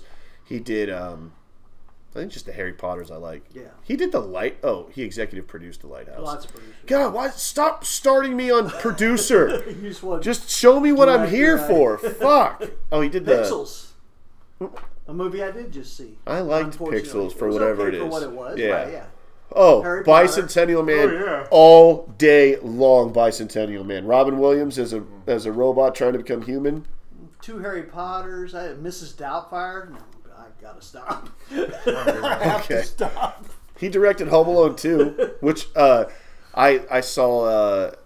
This is not political, but I watched like a MAGA guy at a Trump rally, and the reporter's just like, "What's your favorite movie?" And the guy, all he says is like, "Home Alone 2." It's like, why? You know why? It's just like, why'd you bring it? I'm hoping Trump signs it. Yeah, so he did both Home Alones. Yeah, it's very good. But okay. And then Spielberg. Well, he wrote it. Yeah. Well, he didn't really even write it. Spielberg was like the producer and behind the scenes. Really, it wasn't. It says writer. He had a lot to do with it, but he's only. But I'm saying he's credited. Yeah, he's credited, but it was his idea. So let's get into this. Writing. But he did do a lot of on the fly writing.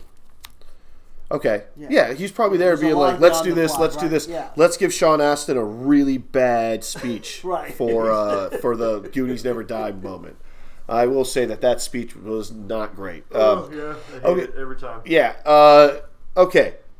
This movie, I probably hadn't seen it in 20 years, 15, 20 years, right? It's not something I watch on a regular basis. And I'm okay with that. Now that I've seen it again, I'm like, I could probably wait another 10 years, 15 years before watching it.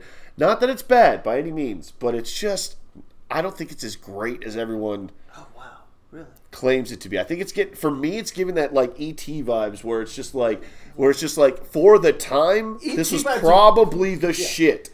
But the further we get away from it, the more flaws you can see. All I wrote down were flaws, and It's crazy we reversed in this then because I'm the exact opposite. I am so, but I'm seeing it through a child's eyes. I guess it's so different. It's like you're saying you don't need it anymore as an adult, but I saw it. I became a 12-year-old or 13-year-old again because a part of it is also time frame because it goes back to a time that I was that age, and so it feels right to me. Okay. Well, okay, so here's things I like. I absolutely love period pieces. This is a period piece of 1985. Right. If you think about things like that now. Right, yeah. So I love movies that take place pre-cell phone. I feel like it opens up. I believe that a bunch of kids just got lost. But what I'm saying is I believe that like their parents couldn't find them, no way to get a hold of them. They weren't even looking for them at first is the thing. That's what I'm saying. No, wait. So it's a different time. That's not true. Obviously the parents were looking for them. They showed up like they all showed up in a van at the end looking for them, and it was one day later. But eventually, but not in an hour or two like today's parents. That's what we're saying. Oh, okay. I'm saying that you'd go out in the afternoon and you didn't come back till dark. It's just the way it was. You just left. Sure, well, it's a different time. But what I'm saying, they still looked for them after probably 8 p.m. when they all should have been home. Absolutely. But not in the beginning. They were already gone by then. I'm just saying it was so normal to me. What's your thing?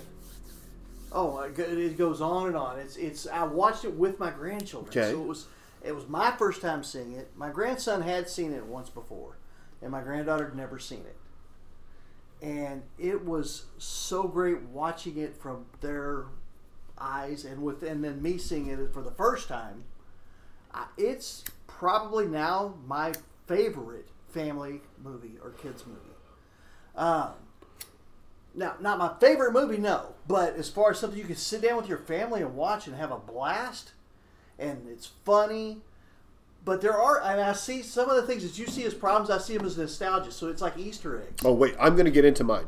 Yeah, but you're calling those problems. So some of what you were talking about. Mine are just funny observations. Ago. Yeah. No problems, whatever. This movie's great. It's stuffed with that, though. It's like, to me, this is Steven Spielberg was sitting there on the set and he went, okay, what's every idea I've already done and every idea I'm going to have in the future, and I'm going to take like 2 minutes of each of those ideas and put them all in this fucking movie.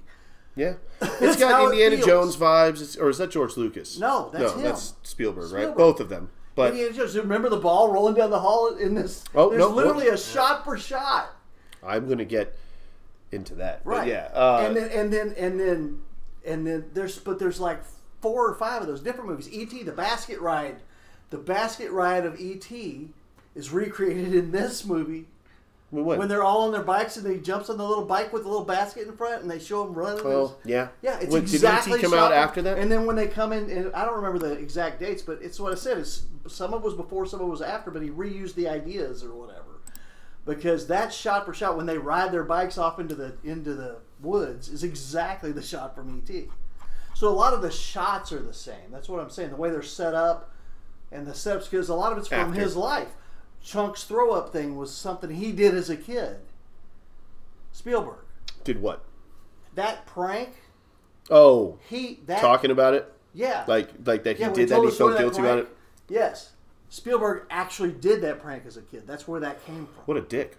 Yeah, you should it feel was bad. a dick thing to do. But the whole movie's full of that. That's what I'm saying. The whole movie's like Steven Spielberg was on set just throwing shit constantly, and they were playing. They went on the water slide.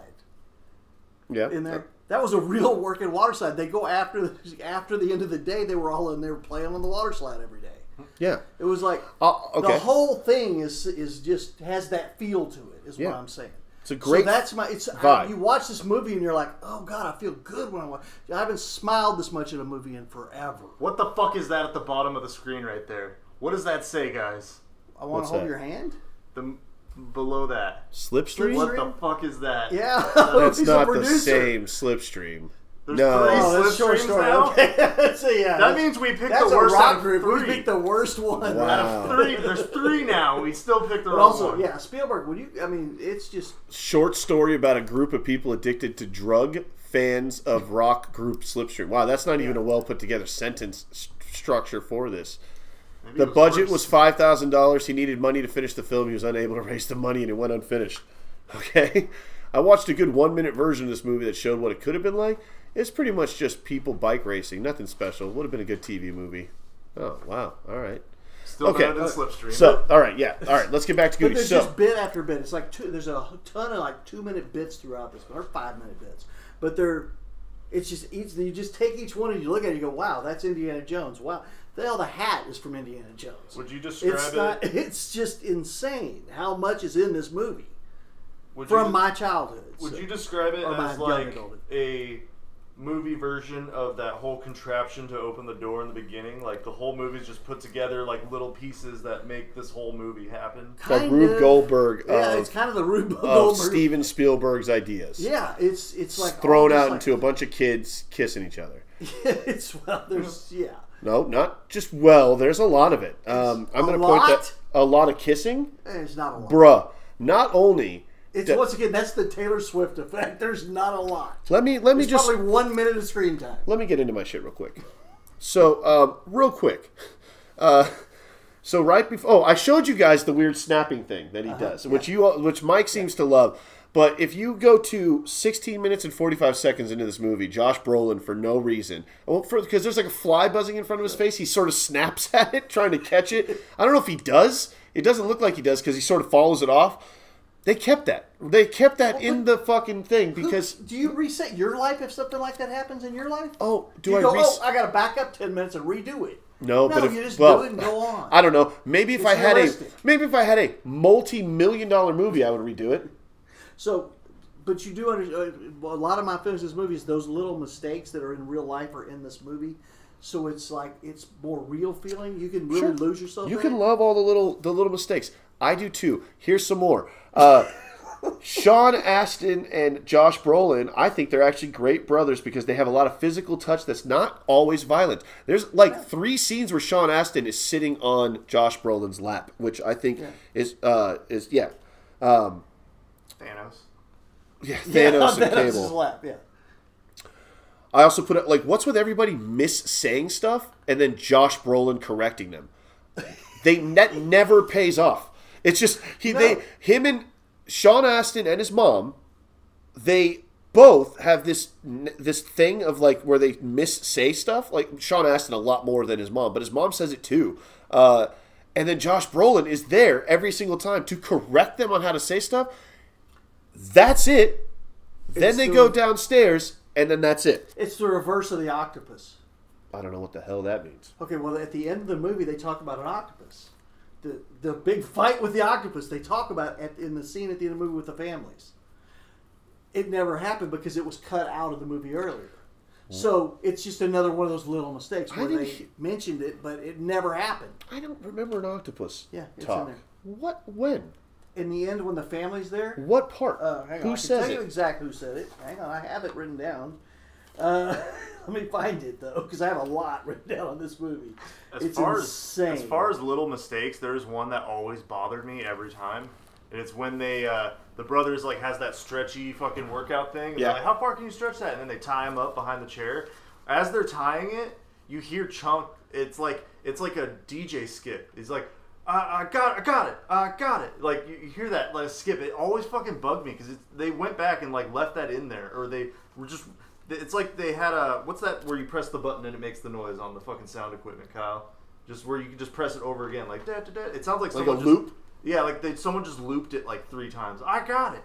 Oh, that's like I got it. Yeah, that's real charming. Really puts you in the mood for. I'm just saying that I don't know.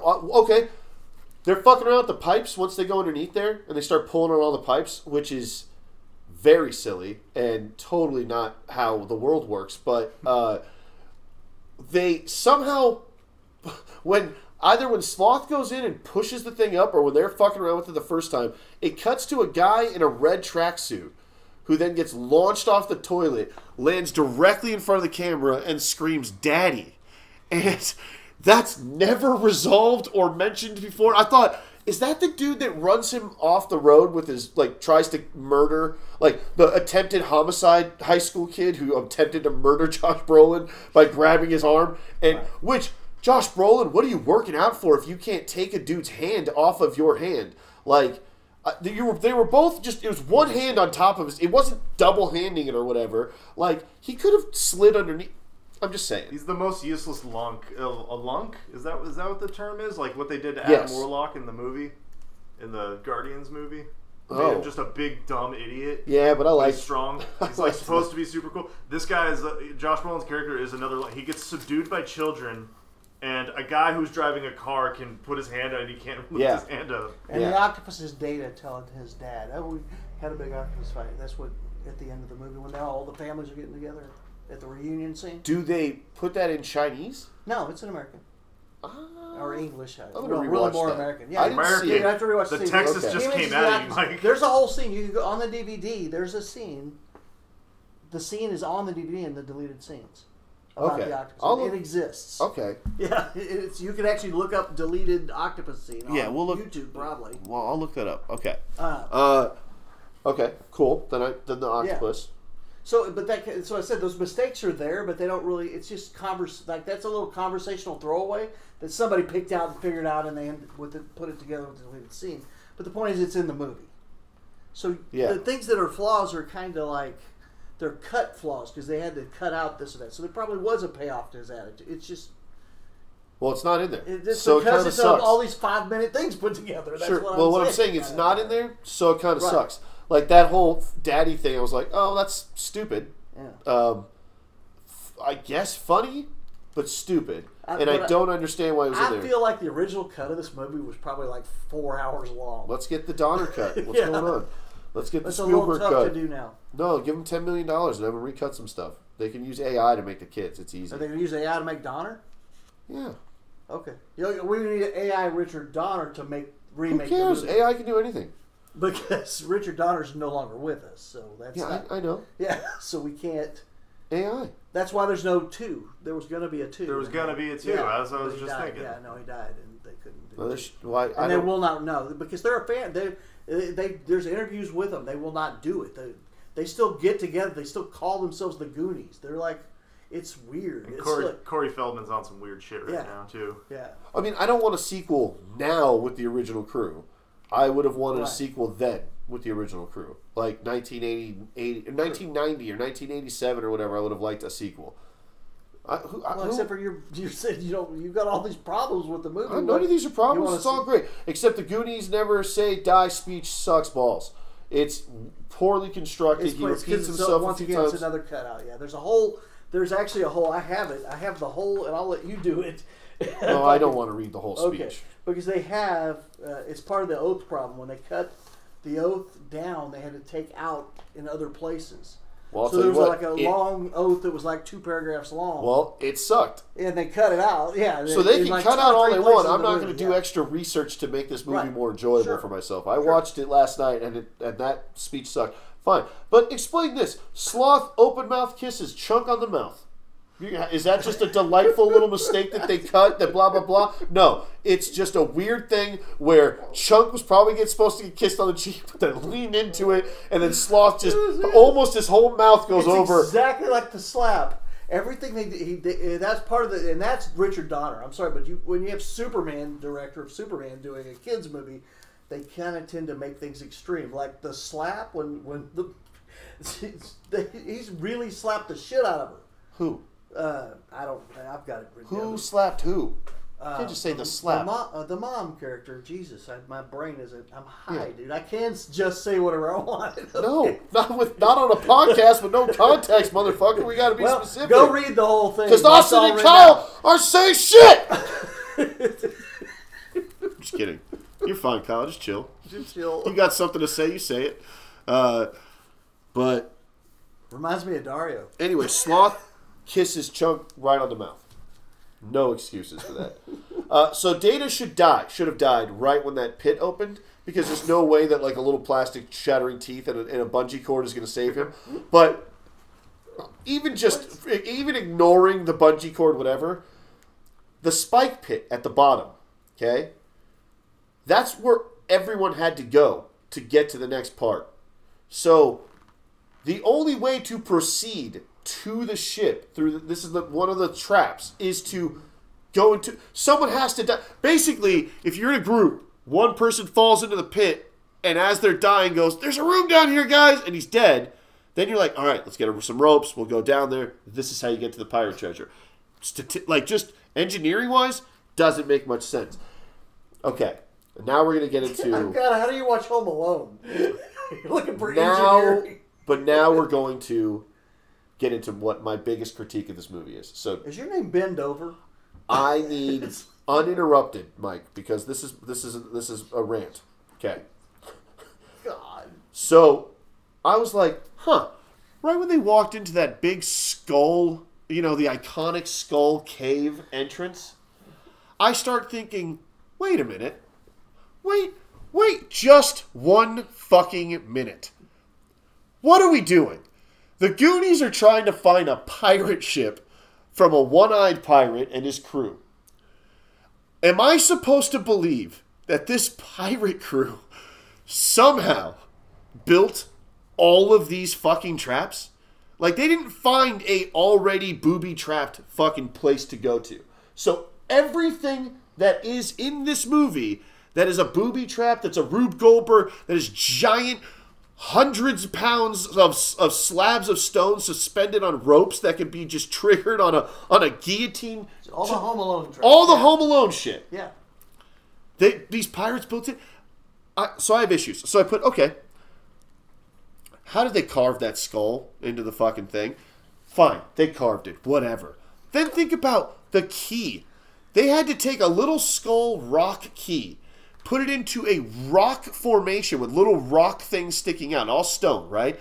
And then somehow crank that counterclockwise to trigger something to get a perfect bowling ball, smooth bowling ball piece of stone, I'm assuming, to roll down some fucking gutters to come and then trigger blah, blah, blah, blah, blah, right? So, okay. You didn't have a problem with it in Indiana Jones. It was fine then. No, because in the Indiana... No, it's not. It's absolutely not, Mike.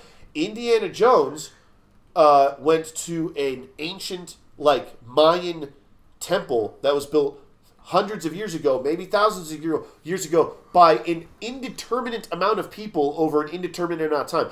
I could buy any of these contraptions that exist if it was, oh, we found this from 1,000 years ago, an ancient civilization built these traps. I'd be like, great. They used a lot of manpower and ingenuity. They had the resources. They did everything they needed to do to get it done.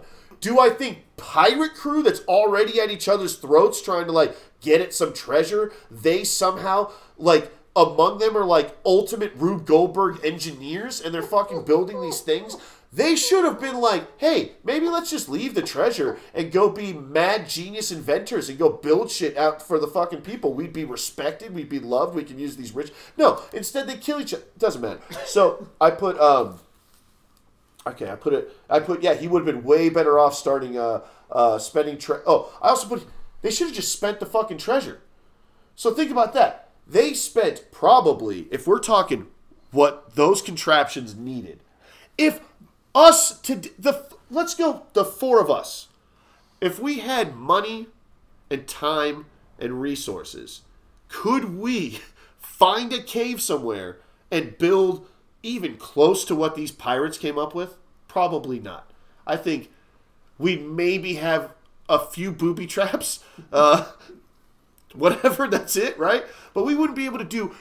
These are the most ingenious pirates of all time. I'm just saying, instead of doing all that, and spending a year or years of their lives building these things, they should have just split the treasure and spent it. And they would have had much happier lives. I'm saying the pirates were stupid. And as you're going through the cave, there appears to be giant rib cages. And I'm sure it's just for the aesthetic, but if you look in the cave, there are giant rib cages that would serve, I don't know, like I don't even know. I honestly can't think of an animal big enough to... Maybe a blue whale, like if that's what... or something too. Yeah, a mammoth or a blue whale, but I'm just like... That's a little silly. Maybe some bones I would have bought, but, like, there's too much of that. Anyway, I'm sorry. Thank you for not interrupting me, everybody. My rant's over. But that's some bullshit, is what I'm saying. It's so crazy. I really thought you were gonna love this movie. No, I love it. It's great. It sounds like it. No, what? What's? Hold on. I put okay. Play the bones. How the fuck did this pirate bring an organ connected to a fucking skeleton and all these fucking bones? Connect that to floorboards that open up into an endless abyss. What the fuck is going on, is what I'm saying. There's no way these pirates did this. There's no fucking way on earth that this could ever exist. Like, no, play the bones, Mike? Play the bones? You want to be really freaked out by it? Imagine being that actor, because this is surprising. Of all those skeletons in this, they're all real. Except for the one main bad guy from back in the day. He was plastic, but all the skeletons are real. So that guy really is touching fucking bones. So that chick really did play his bones. Yes. Real bones. Then they all get into some fucking water slide action. That's fun. Goes on way too long. But it's because they had so much fun. Let's all go into one tube, exit 5 tubes. Explain that shit, Mike. Just a fucking... Blip, blip, blip. No, it's fucking bullshit is what it is. You've never been to a water park? I have. And not once. Multiple, no, I don't think it's possible. I don't think there's a single water park on Earth that has a go into one tube and then perfectly will separate 5 or 6 people into their own separate things. No, bullshit. I call bullshit Goonies. And then I put, that's an awful lot of spider webs on that pirate ship. Maybe too many. How many fucking spiders are down there? And if you're going to put that many fucking spider webs on a pirate ship, there better be a scene with fucking spiders. So and there wasn't a spider scene. I call bullshit Goonies. There's a lot of this stuff that you don't pick out in other movies. That's interesting because, I mean, we're talking about Richard Donner and Steven Spielberg. I don't give a shit about a lot of the movies they do is like that. Mike, I didn't give a shit about Slipstream. What, you think I'm sitting there going like, oh man, they're not slipping the stream enough. I don't even remember what the fuck that movie's about. You think I give a shit? No. No. So this one's angering you. Why? Because it's a movie that I remember liking as a kid. Right. I watched it maybe like a couple times as a kid, and then once as like a young adult maybe, and then gave it a break because, you know, I'm not obsessed with it, but now that I've watched it again, the nostalgia, you know, got me through. I have more of those when you're done. Oh, great. Yeah. This is interesting. And I put, man, Data with all of his contraptions, his fucking boxing thing, his fucking oil slicked glove or oil slicked shoes. That sure is, Micah, would you like to do the honors? It's 007. It's James Bond. Nope. Say your catchphrase. Basically slapstick? It's basically some fucking slapstick. I literally wrote down Data, and then I was going to write it. Nope, ... Mike, please do the honors. Do you understand that whole... Once again, going back to the Spielberg aspect of this movie, that whole thing with him, his whole personality is based on the fact that Spielberg is like the only thing he desperately wanted to do a Bond movie. And they turned him down twice. So this was like his fuck you to those producers. Well, it wasn't a Bond movie, but I can see... No, that was absolutely the character. No, but... He's got 007 right on his belt. Yeah, I can understand that. He makes so many overt references to 007, but what I'm saying is Spielberg didn't make a Bond movie in response. What he did was he added his perspective of when he was a child wanting to make a Bond movie as the focal point of Data, which is cute. What I'm saying, as an adult, you don't think Spielberg wanted to direct a Bond movie when he was a kid? He did. He was turned down twice. Oh, I don't know. When he was a kid, I don't know. But none of this felt Bond-like to me. He said. I'm sorry. I'm just repeating what he said. Okay, fine, whatever. But again, I don't care what he says. I watched the movie. Yeah. And I you know, it didn't feel Bond-like at all. Like he says, "I'm James Bond" a lot, but he just feels like a Bond fanboy. He didn't feel like James Bond. What about? No. He is. That's exactly what I just said. The kid is. But you said it was like a direct response to him not being allowed to do a Bond movie. Right. Okay. Well, whatever. Okay. So I said. So Chunk just decided. Oh, this is towards the end. I was like, oh, so Chunk's like, you're gonna live with me now, Sloth. I'm like, oh. What does fucking Paris have to say about that? He just unilaterally gets to decide. Hey, Mom, Dad, I met this giant man. We fed each other chocolate, just put it into each other's mouths, real romantic. Like he kissed me full blown on the mouth. We went on a pirate adventure. He and now he's gonna live with us. He's been in captivity for his whole life. So what? Since everything here seems so negative, what's your opinion of Sloth as a character then? He's great. Okay, you like Sloth? I was just curious. There's nothing wrong with. I think the practical effects on his face are a little too much. They could have toned it down a bit. I feel like his head looked like Toxic, didn't he? He looks like Toxic Avenger, and I'm like, they could have toned it down. Not that I get what they're going for. They wanted to make him grotesque so that you are repulsed at first, so that you can fall in love with him later. So bad, right? That is, yeah. But I don't know. Oh, okay. So. The kids go missing. They're gone all night. The parents all they show up in a van with the police. They run over to the Goonies. They're hugging. They're crying. It's a peaceful family reunion. They're talking about octopuses that never got fought. And the fucking douchebag landlord lawyer guy is like, well, I need those contracts signed, so I'm going to go down to the fucking heartfelt reunion of these kids that went missing. It's probably in the news that night. It's like, local kids missing, please. We're doing a canvas search. Someone probably is like, oh, I saw him coming up on the beach, whatever. This guy shows up, and he's like, I need you to sign this fucking thing. And then I put this. I'm willing to forgive every single thing that I wrote above. Everything that I've had issues with. The Rube Goldberg, the fact that the pirates were these mad geniuses that fucking built all this shit. I'm willing to forgive every single thing that I just said. But I will not forgive the fact that when that dad was signing the contract, he took the most obscene pause in between his first name and his last name that it gave not only Chunk and Sloth or it gave the Hispanic maid chick time to pull, like, he literally, he puts the contract on the back, writes his first name, okay? Then the lady's starting to pull out the fucking sock. He's then adjusting his glasses, getting ready to write his next name. She's over there. She pulls out some rubies, or you don't know what she's looking at it, going, oh, and then she goes, no, it's a but. You know, she's saying some Spanish, right?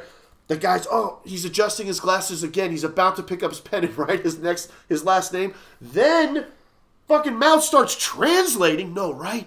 No spell. No, right? No sign. No sign. Don't sign it. And this guy still hasn't written his fucking last name. That's not how fucking time works. It's not how signatures work. It's not how fucking contracts work. No, that was the dumb... Explain that away, Mike. There's no excuse. That was bad filmmaking.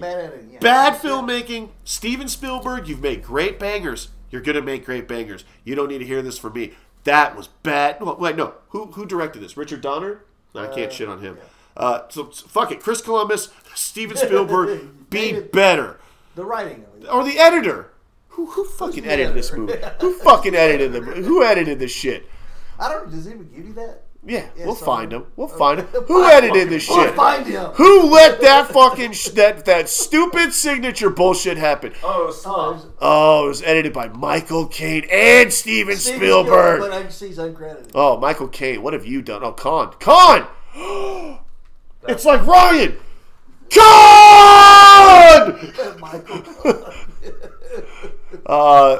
He did West Side Story, Jurassic Park, Minority. You're better than this, man! Now I'm going to look at all of your shit for those little moments that you thought, no, I'm going to watch every edited movie by Richard Kahn, and I'm going to watch every signature that anyone has ever made, and I'm going to see how long it takes them to write their first and last name, because... It's interesting, though, when you think about it, like one of his was Ready Player One, which we just talked about. It's interesting how much they tie together. Well, because Ready Player One is specifically fine-tuned to hit all the nostalgia button that Goonies organically had being made at the time of the nostalgia that to be whole made. cutscene thing we were talking about earlier was 5 minutes here, 5 minutes there. It's very...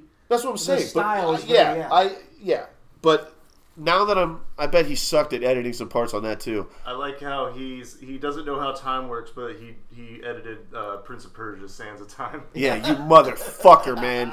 You motherfucker. Yeah, very similar. All his lyrics. What else did he do? He did reindeer games. AI. Fuck yeah, dude.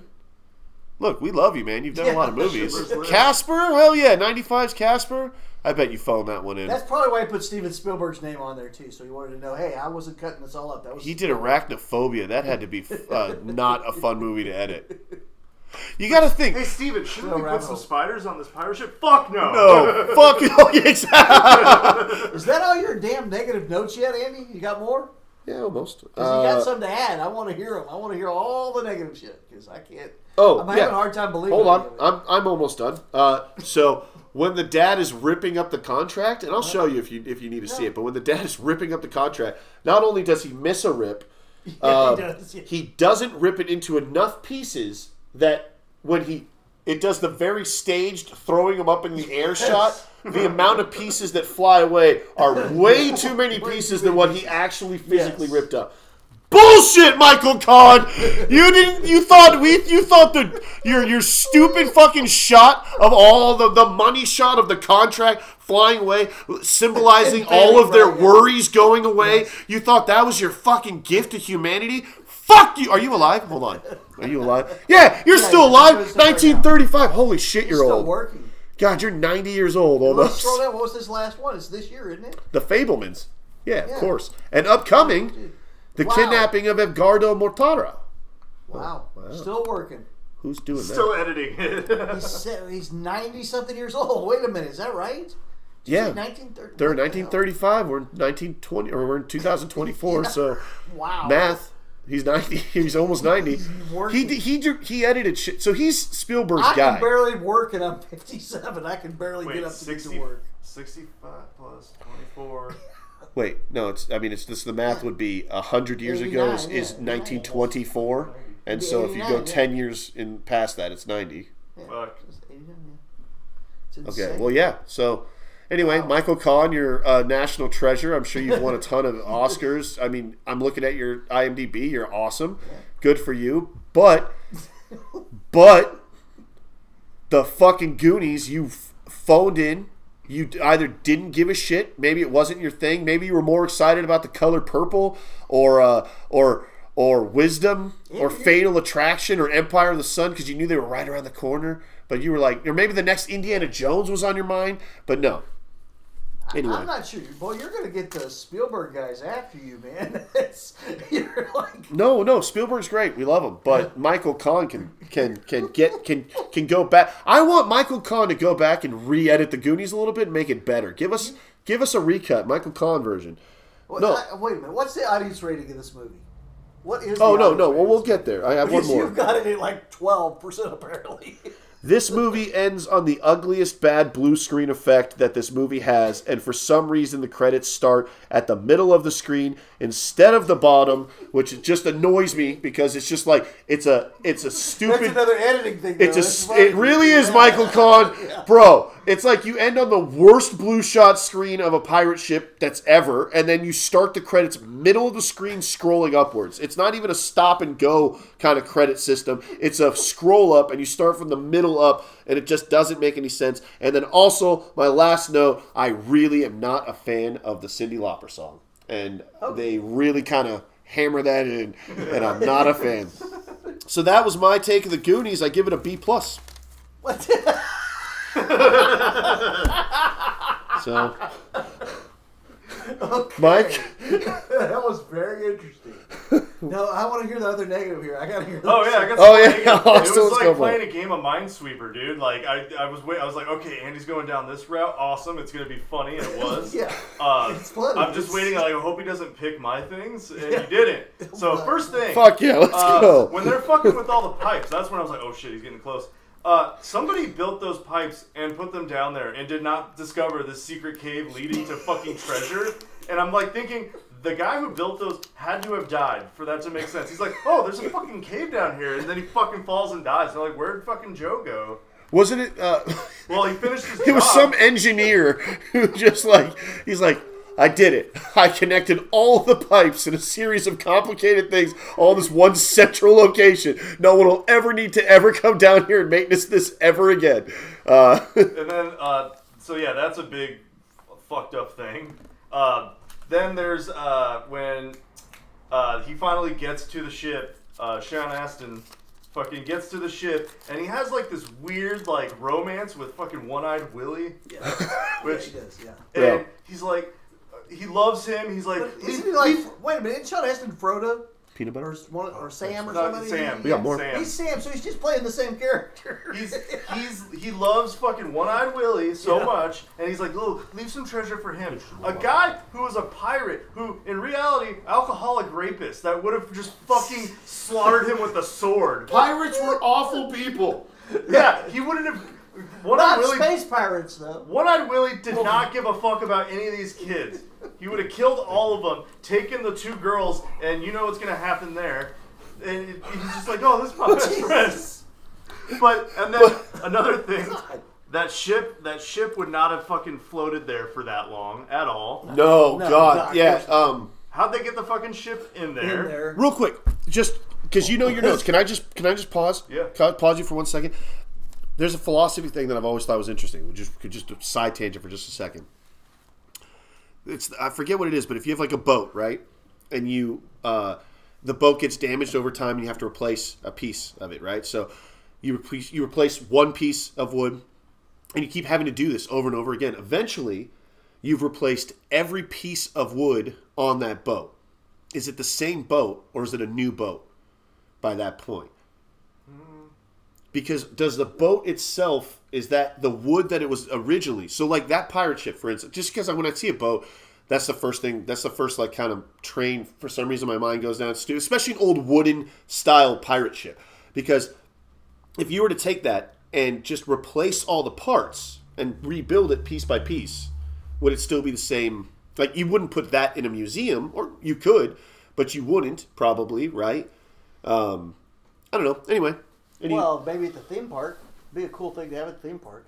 No, yeah, it would be cool. Ship. I'm saying, sure, having a rebuilt pirate ship is dope. But what would be more historically significant? Like having one that wasn't fucked with, right? Or replaced, right? We put like the ruined version up because that's what we would want, the OG version, right?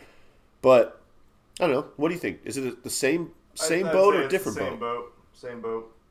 I mean, if you did it all at once, then yeah, it'd be a different boat. But if it's just over time, then yeah, it's still the same boat, just all new parts. So like, how does our bodies? We go from like an infant, right, and we somehow grow into like a adult human being.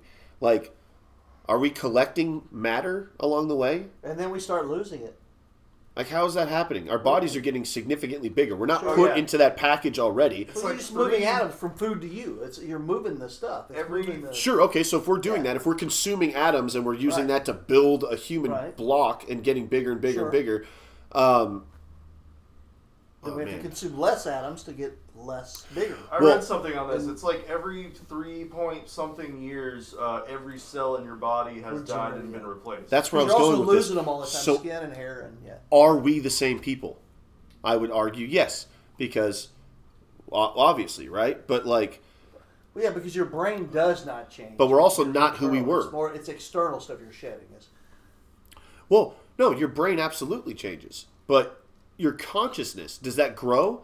Does it stay does it grow to meet the body that it's adapting to? It depends on if they've got enough room to add more hard drives. Well, if it's okay, sure. If we're going off of simulation theory, yeah. It's like it depends.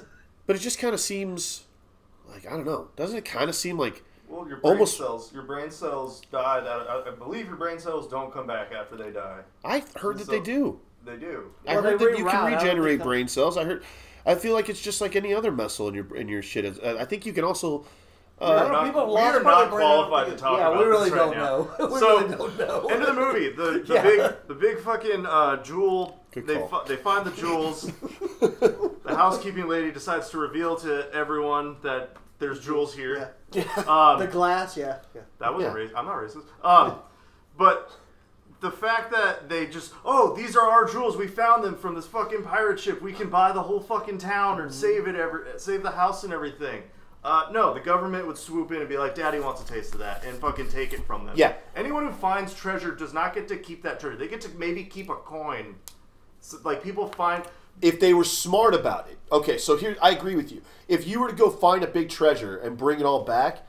You'd have to be very careful. You'd have to spread out your. You'd be like, "Hey, my grandfather left me some doubloons." Too bad they did it in front of a live fucking television broadcast, and they'll have. But actually, that might actually lend to the credibility of their claim, because like these kids legitimately discovered a pirate ship. They could be like, "We discovered it, right?" And everyone would be like, "Okay, kids," and then the government steps in.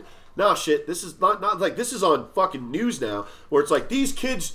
Discovered a fucking pirate ship. Oh shit! There's the pirate ship, right? Like that's dope. Like that's on.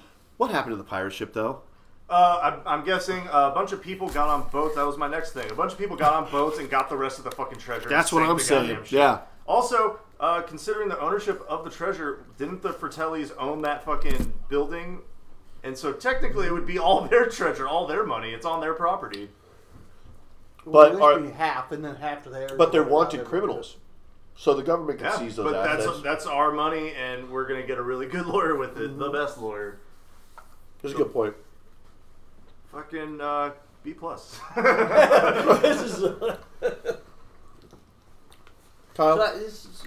Any takeaways, Kyle? Yeah.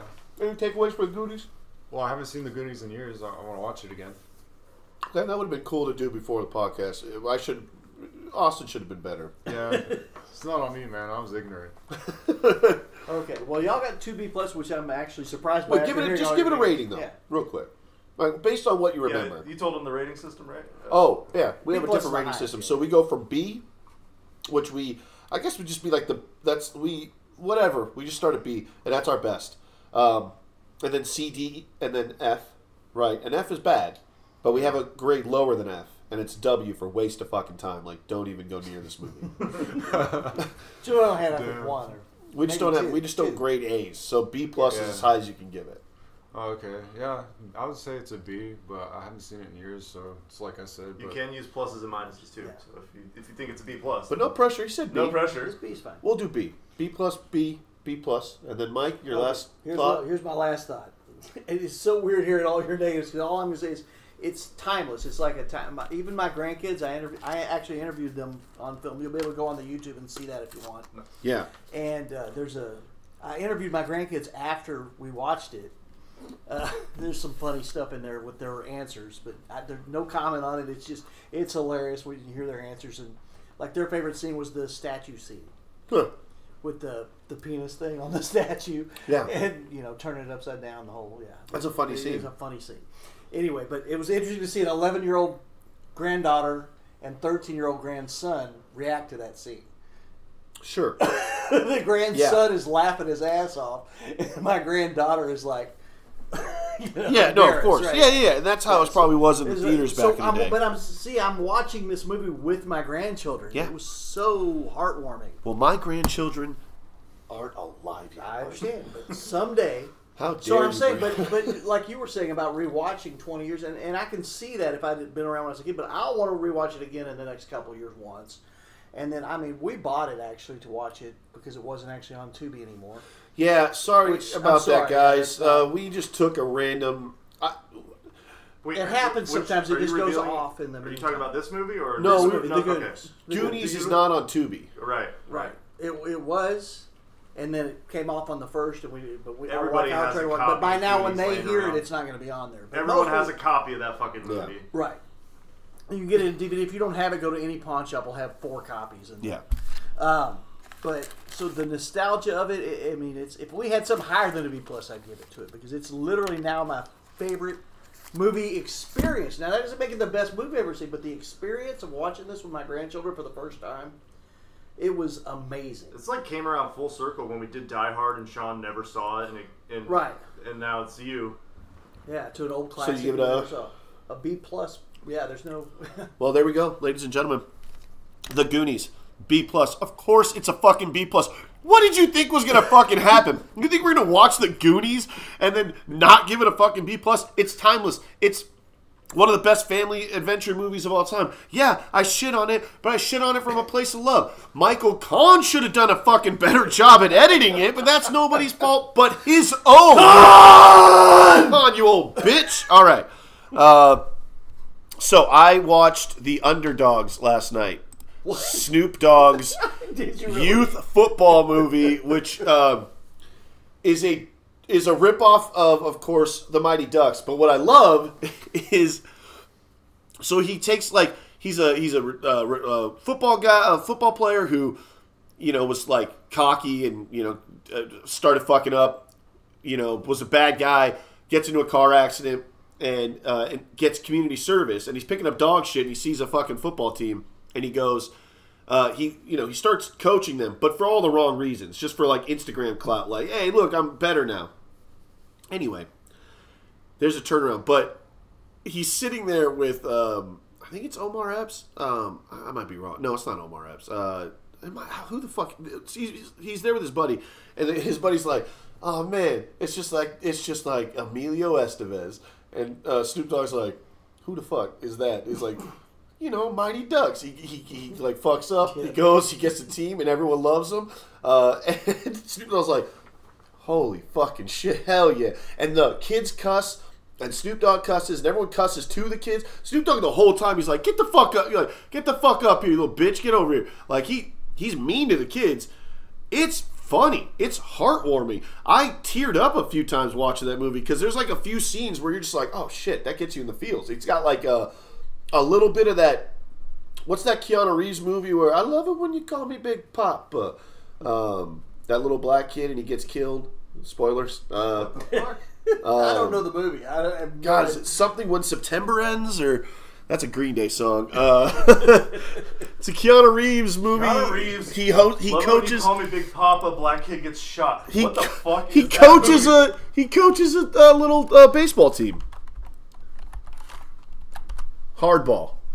There we go. Hardball. He coaches a team, and then the little kid, he gets killed by gang violence. But he loved he loved coming out to "I Love It When You Call Me Big Papa," that song when he came out to play. And so that you started using it as their like kind of theme going forward. That's a fucking dope movie. You never seen Hardball? No. Hell yeah, that's a good one. That's Keanu Reeves' Mighty Ducks. If we're just on the Mighty Ducks roll, and I liked Snoop Dogg's Mighty Ducks. I think I'm a fan of now the genre Mighty Ducks. I'm okay with that. Like I like when I find a new subgenre. I really enjoyed when I found out that Aliens uses something called retrofuturism, which I never I was like, what is that? And what it is like, if you watch Aliens, they made that movie in the 70s, right? Or like I think like late 70s or early 80s, right? They had no idea that touchscreens were going to be a thing, that we were going to have fucking just cell phones and Bluetooth and like little earpieces and shit. So all of their futuristic technology, quote unquote, is like analog. It's like putting disk drives into fucking little machines and watching like green text pop up like MS-DOS, right? But still, Aliens takes place in the future from where we exist now. So that's an example of retrofuturism, where it's like a futuristic point of view from a retro, or it's future from a retro point of view. From like still looking at it as what the 80s would see the future. Yes, exactly. Jules Verne, right? He did like retrofuturism, like from our perspective. Ghosts of Mars. Ghosts of Mars is retrofuturism, exactly. You see those fucking CCTVs they had? Yes, and that's weird because that came out in like 2000 and something, right? So, oh, maybe that's retrofuturism. It would be, well, because they're still doing Mars is 2179, or when that took place, remember? So, it's 100 years, 100 whatever years in the future, 70 years in the future. So, yeah, I don't know. But then there's like analog retrofuturism. There's like cyberpunk, but you can do cyberpunk retrofuturistic cyberpunk, where it's like what people thought cyberpunk futuristic would be. It's just there's a lot of cool. It's like, so now that just makes me think of those kids from Back to the Future when they have the guys that are chasing exactly. on the hoverboard.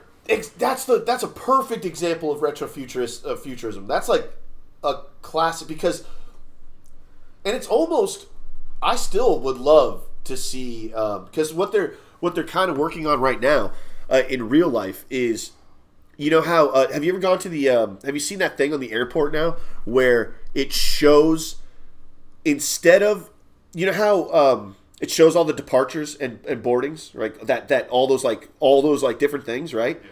So there's an airport that has come up with technology now where when you come in, it like scans your ticket, it knows who you are, and knows where you're standing, and all you can see is your boarding information on that screen. It like focuses it all up, so that's all you can see, but everyone else who's looking at the screen can only see what their shit is. So it's like a completely direction-based, like, this is just for you. So now you can look at the boarding screen on that and just see your information. You know exactly where to go.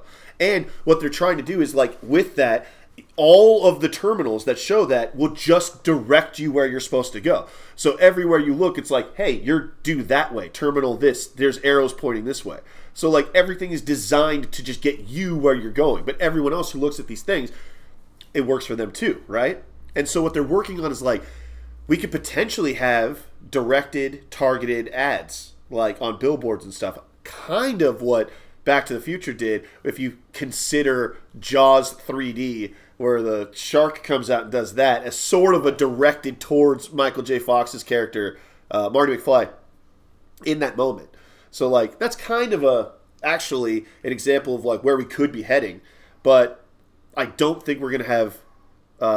we did get self-lacing. We got self-tying shoes. Mm-hmm. I think we are close-ish to hoverboards, maybe. Maybe, like, we'll get hover technology now that we have drones and stuff. Like, you could technically put enough drones underneath a hoverboard. I've seen people online do that where they've built flying boards that use drones. On hoverboards for a second, when I was a kid, my dad fucked with me so hard watching behind-the-scenes footage of them using the hoverboard. And I was like, Dad, are hoverboards real? And he's like, yeah, but they're not releasing them to the public because they're too dangerous. So for a while, I believed that they were actually a fucking thing. Speaking of parent deception, I'm just going to get into this real quick. One of the most diabolical things my parents have ever done to me was, I think it was 2nd grade or 3rd grade. I was in a class, and we were reading, it was around Christmas time, and we were reading this book. And this book was probably one of the first books that I actually was into. Like, it was about a school putting on a Christmas play. It was perfectly timed for the season. I was like really getting into it. I think it's the first book that in my mind started painting pictures of what the words were saying. So it's like I had read books before, but like, you know, children's books or whatever with pictures that I would like associate with the words. But this was like the first, just like all it is words. And I had to make the pictures myself in my head. And I started to understand maybe the beginnings, the spark of a love of reading, right?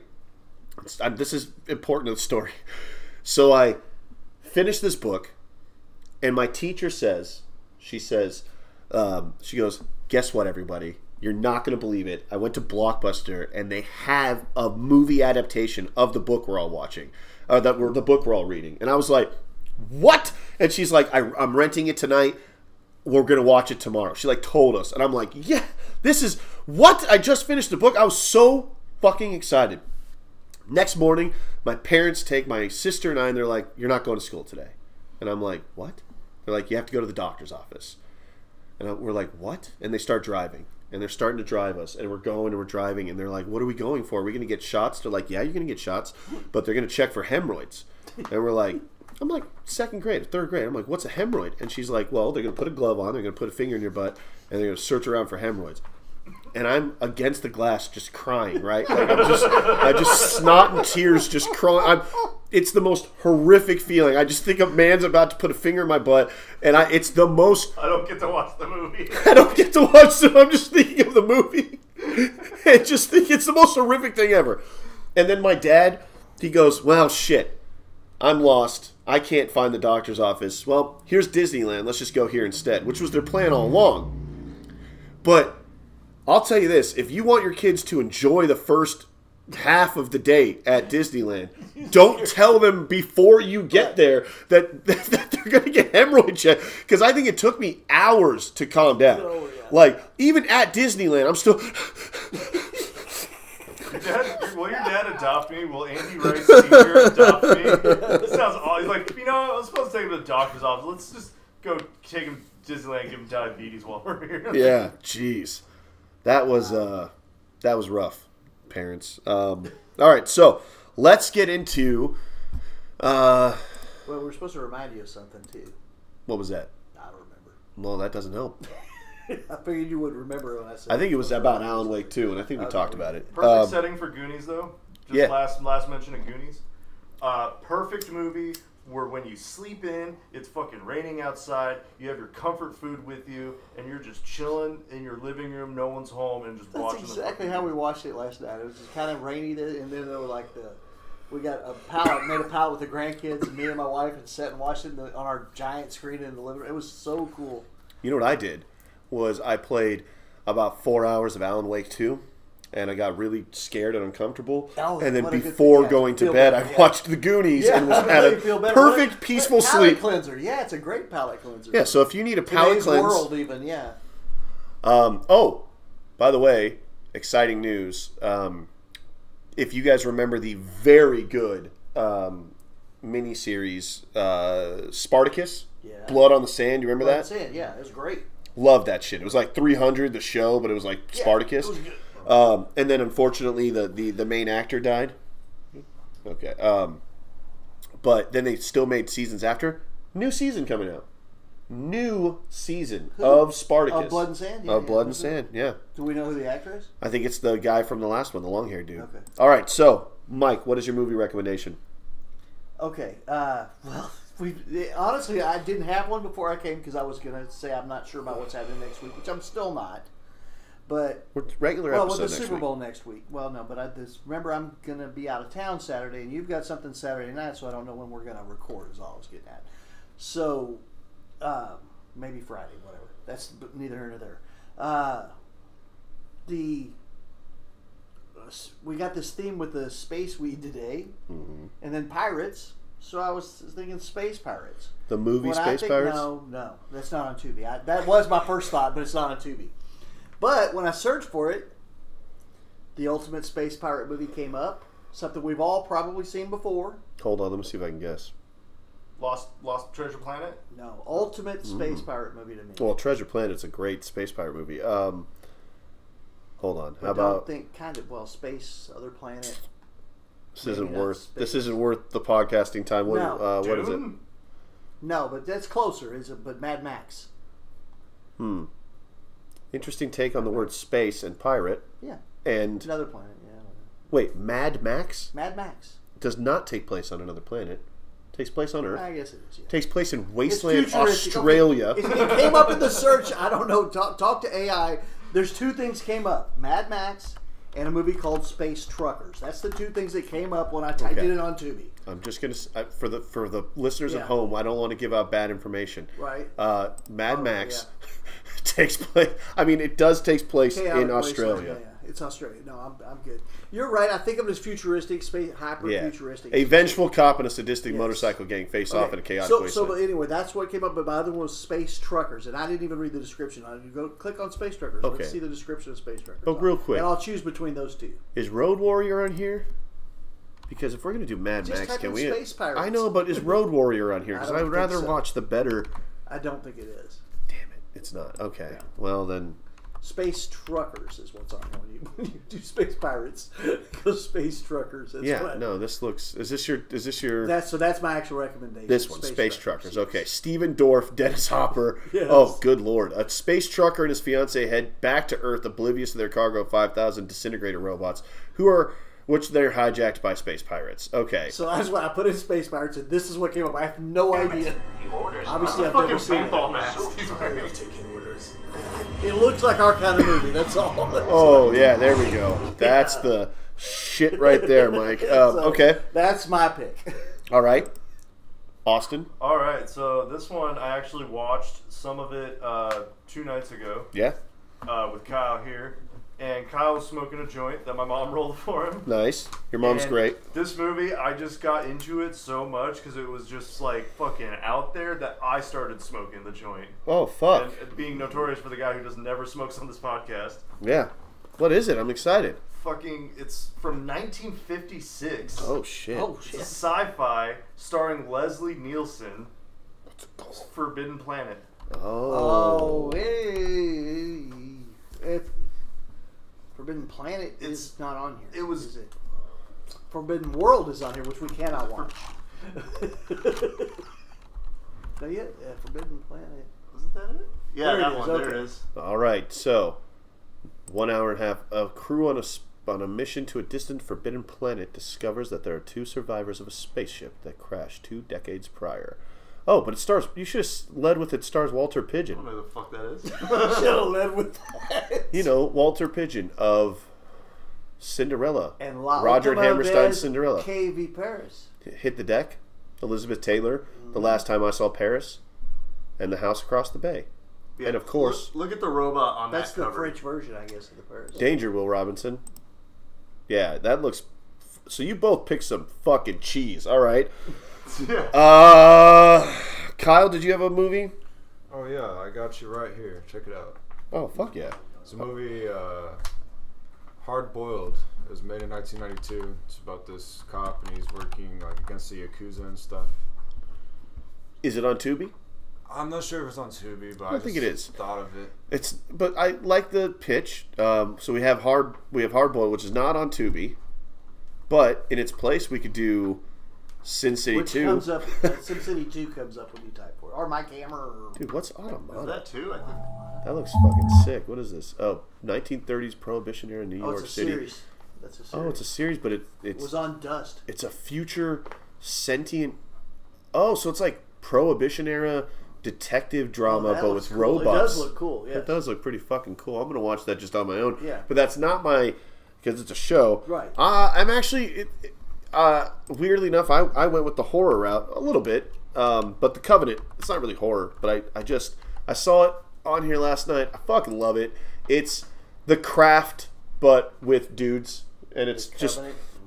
If you've seen The Craft, that's basically it. It's just like 4 dudes find out that they're warlocks, and they have like a 2006 graphics, over the top fucking. There's a scene that I just really like where they're on a high-speed chase with the cops, and they use magic to get out of it in an interesting way that I like. That's like, the magic in this feels more realistic, like The Craft did. Remember, if you watched The Craft, a lot of it was like, you could tell they were getting in over their heads as it was slowly kind of building up to it. Like, they didn't just, like Harry Potter, get a wand, instant, all you have to do is say the right fucking words and you've got super magic. This is like teenagers working together to try to fucking work something that's beyond their grasp. It's good. Yeah, and Sebastian Stan, but Taylor Kitsch, I think this might have been his first movie. Taylor Kitsch is who again? Is he from? Is he John Carter of Mars? Yes. Yeah, he is. Okay. He's also Friday Night Lights and Battleship. So, I actually love him in Friday Night Lights. What's his first one that comes up if you click on it? Yeah. I'm curious if this was his first movie or not. Look how smooth he looks in that fucking IMDb. Yeah. Jeez, man. Hire Taylor Kitsch. He's a good-looking dude. All right. Why isn't he on Sexiest People magazines or whatever? So what am I doing? All right. No, Kyle XY. Love that show. He's a camper. It's one episode. You guys ever see Kyle XY? Oh, John Tucker Must Die. Oh, yeah. That's a fun one. Snakes on a Plane. And then The Covenant. Yeah, so it was early. And then he was Gambit. Yep. But Kyle XY, it's weird. TV series, Look at the picture. Yeah. He doesn't have a belly button. That's why it's just a person with a shirt lifted up. This is kind of a hard thing to show from a distance. Like, oh, I really like this show. And then people just see, like, what the fuck? And it's just some dude showing his fucking abs. Showing that he doesn't have a belly button. Yeah. But he doesn't have a belly button. It's just some dude wakes up with no memory, no belly button, and he's like a super genius, and he has all these abilities, and he gets adopted by some like good-natured family, and then there's a government agency trying to get their project back, which is him, and it's Chuck before Chuck. A little bit, yeah. It is Chuck before Chuck, and it was on I think ABC, or whatever. But at the time, I really liked it when I was a kid. It was like one of those after-school kind of shows, and it just it hit right. It is streaming on Hulu if you want to watch it. It is streaming on Hulu. I would, if that sounds interesting to you. I also thought the main actor, Matt Dallas, I don't know what he's done since. I don't know what he's done since. What's he known for? Nothing. Nothing. Yeah. Like, I don't get it. He had a whole good show. In that. I do remember that. He was good in it. Oh, here's a picture of him naked in something. Oh, Kyle XY. That's where you find him. Yeah. He's naked. Yeah. That's a weird way to end the show, but let's do the vote. But we'll look at naked Kyle XY while we do it. So the choices are... I forgot to write it down. Say it again. Space Truckers. Okay, Space Truckers. We also have Forbidden Planet. Hard Boiled, if we want to go out and get it. And the Covenant. So, the voting system on here is just kind of vote for the one you want. That makes sense. But I get kind of multiple votes, and so just don't get, He has veto power. I have veto power, so just keep that in mind. So, if you want to vote for, let's start with you, because Space Truckers is to me I think the most the contender. But we'll see. Forbidden Planet. Yeah, I want Forbidden Planet. No, you gotta raise your hand. Um, Mike. Well, just raise your hand if you're going. Okay, yeah. Well, I was telling you to Forbidden Planet. Are we on Forbidden Planet? Yeah, and then now the next one, Hard Boiled. Who wants to vote for Hard Boiled? So it's 1-1 right now. Sorry, Kyle. Yeah, sorry, Kyle. It's just not on Tubi. All right, how about The Covenant? Bunch of warlocks. It's 1-1. Hey, unraise a hand. I really don't want to fucking watch that. Oh, good lord. Okay, well then, Space Truckers. It's Space Truckers. Okay. You're the deciding vote. Well, wait. Oh, so then it's just. No, I voted for Space Truckers, and then. Wow, this was like a bad voting. Kyle, what did you vote for? 1-1-1. That's the problem. Hard Boiled. Yeah. Okay, you can't vote. That one's off the table now. It might be on YouTube. I don't know. Because we're tied. 1-1. But no one else voted for it. Okay. Yeah. So it's time for your randomizer. You're one. Oh yeah, you're right. I guess fuck it. Let's 1-1-1. You're on the randomizer. All right. Everyone voted for their own movie. Everybody voted for their own movie, and nobody'd come off of it. So. All right. You need to randomize 1 through 3. Here, I'll just the order we did them in. Space Truckers is 1. I was thinking about being more creative for Chet. To be like, and Hard Boiled is 3. Here's give those 3 movies. Pick one for us. Of movies. Pick one. And make it dramatic. Pick one and make it dramatic. Okay. Let's see. Space Truckers. Forbidden Planet. Oh yeah, let's do it in order. Forbidden. Oh, this is fun podcasting. Forbidden Planet. And The Covenant. No, and Hard Boiled. No, we're taking that one off. We can't. It's not on. Well, then you got to put and Forbidden Planet and The Covenant. You really like your It's text-wise. I got you. I'm sorry. No comma. No, I like the Oxford comma. I always do. We're not going to do an Oxford comma debate. I always Oxford comma. I don't like that people don't Oxford comma. You don't Oxford comma? No, it sounds like an excuse to put a comma where it shouldn't be. No, I think it should be there. That's why Oxford backs it up. It's how you speak, right? Yeah. What did I write? The Covenant. Okay, Jesus. All right, The Covenant. Choose one. Randomly. Yeah. Oh, randomly. Pick one. I wanted to actually think about based on how good it is. No. Okay. How about this? Choose one. Make up a random metric on which to judge these movies. Oh my god. It's going to take 4 hours to do this. I don't have any ideas. Explain what that metric is. Yeah. And then choose a movie for my podcast to review. That's good. Keep in mind that my podcast is a marijuana-based. Can you it'll do that? Movie review podcast, and we are depending on you to make a wise choice. Don't forget the Oxford period when you're done. Oxford period. And then please oh my god. Please reveal the answer in a dramatic fashion. Dramatic, drawn out fashion. That's all it does. It just pauses. It is what it does when you tell dramatic. It drawn out. You're going to read all this, so drawn out is maybe not the best fashion. Add a joke. Add a joke or two. Make it a rant. Make it peppy. Love you. Thanks. Wow, that is the most interesting. Okay, well, that's pretty fast. Yeah, it's great. I love ChatGPT. All right. Oh my god. All right, here we go. All right, let's spice up your marijuana-themed movie review podcast with a unique. Should we have Kyle read it? He hasn't fucking said anything the whole show. Yeah. Dude. Make him make some noise. Oh god, he's just gonna come out and give. Look, now it's homework.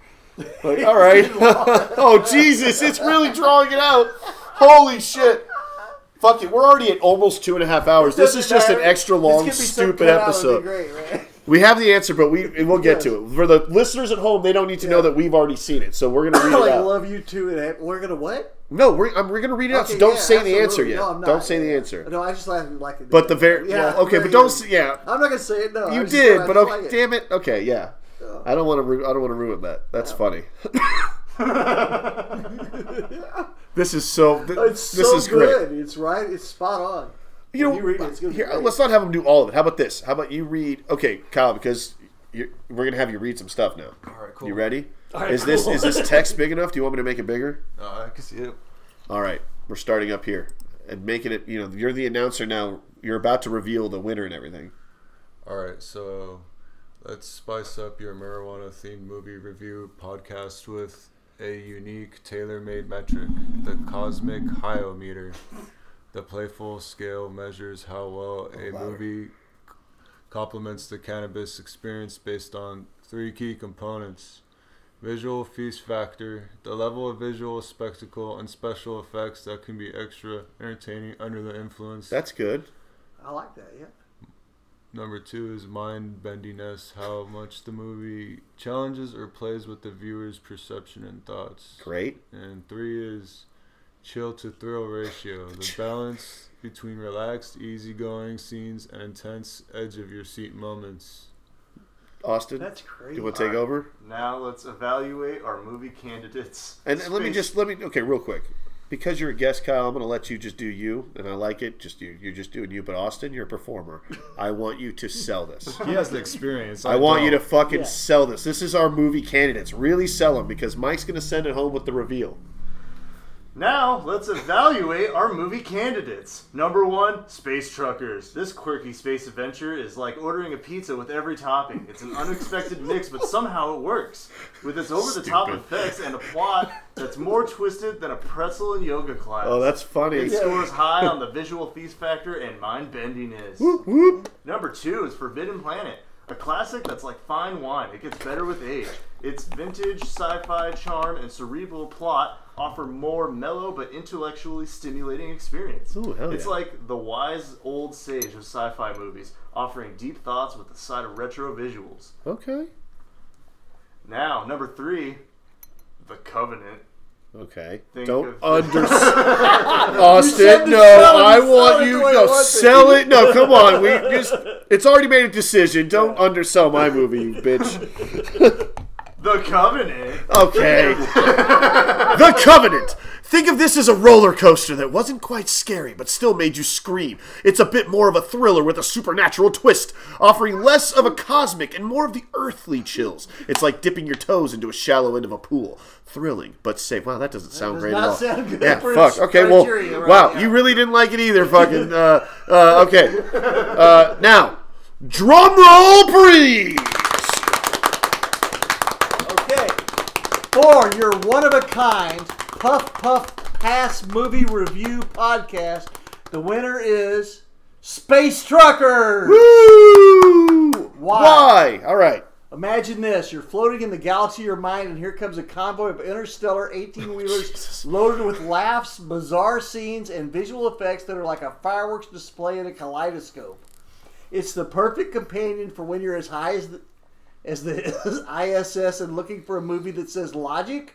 Where we're going, we don't need logic. Oh, boy. So grab your favorite strain, sit back, and let Space Truckers take you on a ride that's more fun than finding a hidden snack in the couch cushions.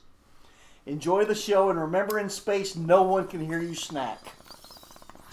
And then you can do the... Well, then it tells me, love you too, and happy reviewing. Which I think is a nice touch from ChatGPT, if we're being honest. It really cares. So anyway, we're going to do that from now on, I think. I think so, too. This was amazing. What you can do is I already got this. where I'm going you to can save change this as our metric. Right. And we can go to this one specifically every as single the time metric, and just yeah. use it. I can just add the next list. So, perfect. All right. So, great. We're watching That's Space amazing. Truckers. So what we'll be able to do is pick our 3 or 4 movies, 5 movies, We whatever got it is. this. and Yeah, sell it's it. going to be gonna great. Let's do some... All right. Anybody want some plugs on the way out? Oh, we got a question, though. Oh, yeah.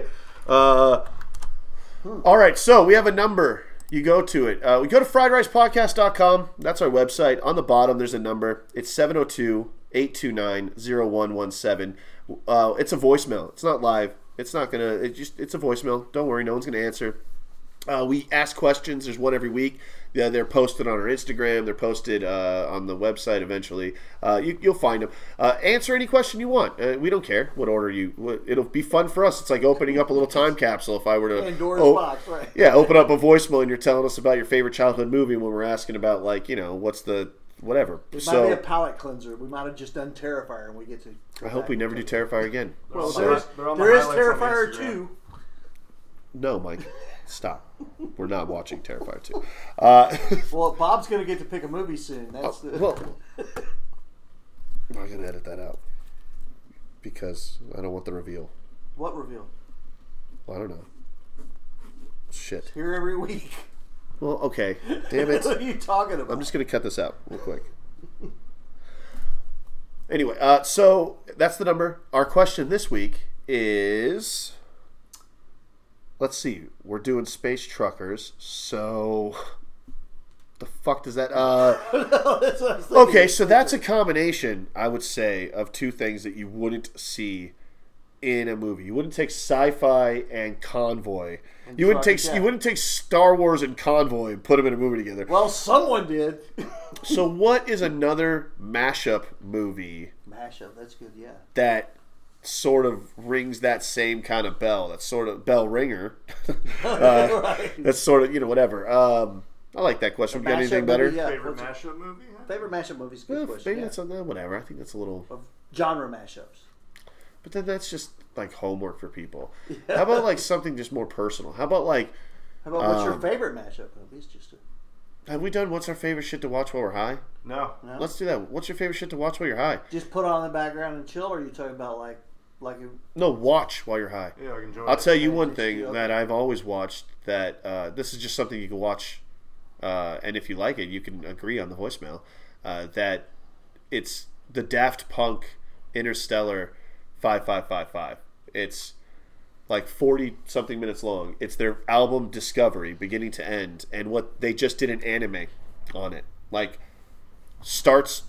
I mean, I'm not going to give it away, but it's just like the entire thing is a story told exclusively through music.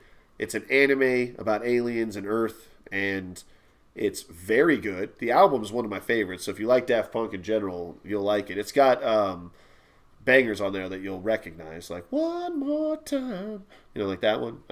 But anyway, Interstellar 555. You watch that while you're high, that's a good time. It's visually pleasing, the music's great, you can just sit back and just fucking vibe.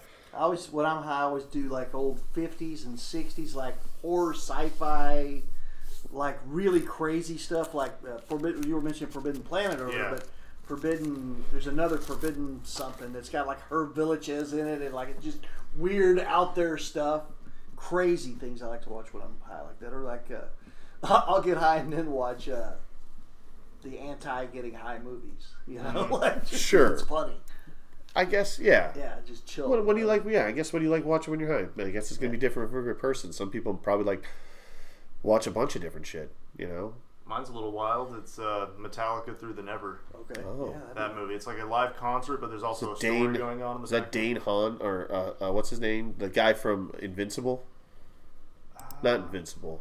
Was it called Invincible? Dane Hahn. It's Valerian and the City of a Thousand Planets is the movie. Oh, I remember when we were kids, we used to watch Dane DeHaan. Yeah, this guy. It is that kid, yeah. Yeah. So, this guy's dope.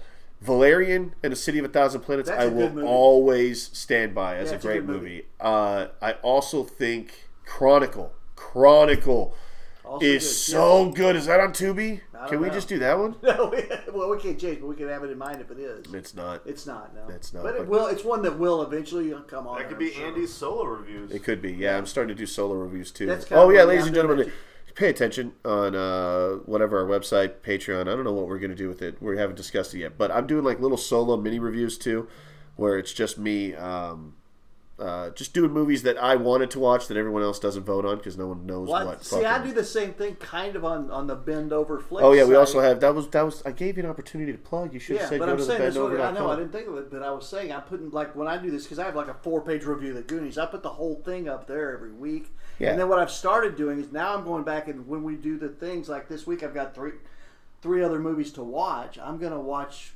This just goes in my watch list, and I'll watch them as I get time. I also review the ones that we didn't pick. Yeah, so if you want extra reviews that we don't cover, that we also talk about, you can go to bendover.com. Bendover Flicks. No, I would not suggest bendover.com. Don't go to bendover.com. Go to bendoverflicks. bendoverflicks.com. F-L-I-X. bendoverflicks.com. You can read Michael's AI old man reviews. Mm-hmm. It's kind of a combination, yeah. He's been making an old man AI like client, and it's personality kind of put into an AI. So if that's something that does it for you, if you're one of those niche kind of mic lovers out there, our smallest subsect of fans, if you're one of the mic, oh god, we got to come up with a fan base name for you. and so that for that one person, your wife, to be able to call herself when she listens to the episodes. Anyway, so we're doing slap stickers. Yes, the slapsticks. Yeah. The slapstick. Or Mike things. Yeah. Oh yeah, Mike things. This movie makes me miss Man Thing. Oh yeah, that was a real thing. So that's our show, ladies and gentlemen. This is a long one. A lot of it was probably dead air. It's probably one of our slower paced ones. I'm sorry, not a whole lot of arguments. I mean, I don't know if that's what you're here for, or if this was a better one because of all that. This might have been one of our better episodes. Now that I think about it, you're welcome, ladies and gentlemen. We were restrained. To be fair, Kyle didn't have. This is Kyle's first podcast he was ever on, ever. Probably his first ever performative thing ever. So. I mean, he's here every week because, as always. But this is the first time we've gotten him to talk. Right. And boy, did he sort of do that. So, I'm just kidding. Sort of. So we're gonna do space music because of Space Truckers. Right. Oh, you know what? No. What I'm gonna do is I'm gonna put space music, but for truckers. No, let's see if it even gives me. Space trucker music. It does have an option. Yeah, fuck. Of course it does. No, that's the Halo theme. It's a playlist. Yeah. No, that's all real shit. We can't do that. Right? Hold on. ChatGPT's our friend. We just ask him again. That's all we got to do. We just go, hey. What's a space Wait, hold on. trucker song? Hey, buddy. Hey, buddy. Can you give me a recommendation? Oh, Jesus. Can you give me a rec for a spelling tutor? music to listen to while being a space trucker. It needs to be. You got to tell it it's got to be copyright free. Copyright free, and also like if I were a space trucker with a lot of Oxford commas. If I were a space trucker, I would probably like Western music, but it's also the future, so who knows, right? The conversational chat GTP is interesting because I'm still using 3.5. How are you? How's your mom? Your mom. Love you. Okay. Hey, I'm nice to AI. You never know. Hello there. It's great to hear from you. I'm here, ready to assist as always. As for my mom, I suppose you could say she's doing well in the vast world of data and algorithms. Oh, okay, great. You should check in more. Thanks for asking, and love received and returned. Thanks. For your space trucker music adventure, blending the vibe of Western tunes with a futuristic twist sounds like a fun and unique idea. Here's a few suggestions for copyright free. Synthwave with a Western twist. That's exactly what I need. That's what I fucking wanted. Thank you, ChatGPT. It does the algorithm, so I don't have to. All right. Nope, I'm breaking the internet. It's collecting my data. All right, here we go. Synthwave with a Western twist, no copyright. Oh, come on. Space Wave, son. The second one down, right there. Cosmic no, that's Pulse. Space Wave. It doesn't say Western. Oh, I thought it did. Space Wave, Synthwave, Western. Man, didn't I just apologize to the people at home for having like this dead air and shit? Oh, electro country. That has to give us something, right? Electro country. And this is to end the show with. We're just looking for music to end the show. Yeah. Well, but we're country western, no electro swing music, country folk, country music, electronic music, deep stone, country rock, electric blues. 2 minutes. Upbeat electric background. I feel like we could try one more variation. Chill step with western samples. Is that, you think that's going to give us? No. instrumental bluegrass with electronic overtones would be wonderful. Yeah. Look, we're giving Kyle over here a hard on. He's like, I never even thought of these as a fucking option before. You could have Chat GT. Bro, if you're willing to make music for us for no reason other than to just put your shit out there, this is the kind of shit I would love. It's just like, give us chill step with Western samples, like, do-do-do-do-do, bum, bum, dum, dum, dum. Like, I don't know. Okay. That's like a hot dog dubstep, burger chill with step. pizza. Hell yeah, it sounds delicious. Okay, well, we're going to go with this. Wait. No, I can do better. I can do better. For the listeners at home, I can do better, because this is what we're going to do. We're going to also put space ambient music. Yeah, play both at the same time? Yeah, that's how you do it. Will it allow you to do that? Space music. Oh, yeah, fuck yeah, it's going to allow me to do it. Let's get the space music going first. It takes up the most space. You guys like that? Is this chill? No, is this space? This isn't space. No. Just type in spaceship noises or something. Yeah, that's what I want. Space. Oh, this is ambient space. Like it thinks I'm some fucking like I'm yoga. Yeah, like I need some ambient space. No. I want spaceship noise. Spaceship takeoff sound effect. Boom. Let's go. 15 seconds. Oh shit. That was pretty good though. If you could loop it, it would work. Yeah, it would be great. I can't loop it. No, this isn't gonna fucking work. I ruined it. Whatever. This is what we're doing now. It's just country. Bleep bloop bleep bloop. That's the space. Yeah. Fuck. This was. Welcome to the Fried Rice Podcast, where we need to end shit 30-40 minutes earlier. This has been Fried Rice Podcast. I've been your host, Andy Rice. With me, as always, is Michael. Man, I'd love to put him in an airlock and just fucking shoot him out into fucking space. Am I right? Larson! Hey, have a good week, everybody. Super Bowl's this weekend for us. I hope the Chiefs won. And if you're not a Chiefs fan, you know. I hope the other team won if you're not, right? Well, shit. Way to be a flip-flopper. I hope the Chiefs lose now because of your wishy-washy fan dedication, you bastard. With me, as always, is Austin. He rode his horse out into the sunset. You know what? When they say that, right, I think a stand-up comic or maybe a TED Talk talked about this. Why would a cowboy ride off into the sunset? Always into the sunrise, because you want to get a whole day's worth of riding. You don't ride off, you don't leave the town, the safety, the house that you're in, and then you go, oh, looks like night's coming, time to leave. No, that's not how fucking it used to work back in the day. Anyway, you get it. He did it the right way. Austin left at when the sun was rising, and he got here during the daytime. Feral! Goonies never say die. With us, as always, is he's silent but deadly. And what I mean by that is that he's killed 3 people since he's been here, and he's put their bodies in the fucking murder room. It's Kyle, hopefully the newest member of Fried Rice Podcast in the music department, just fucking bleep blorping away. Yeah, I was there. What's that? I was here. I was there, man. Yeah. Hell yeah. And I'm your host, Andy Rice. This has been a long, fucking drawn out, weird, but we didn't interrupt each other as much. So, like, I'm happy with that episode of Fried Rice Podcast. The music just ended naturally. This is how it goes. Fucking good night. Peace.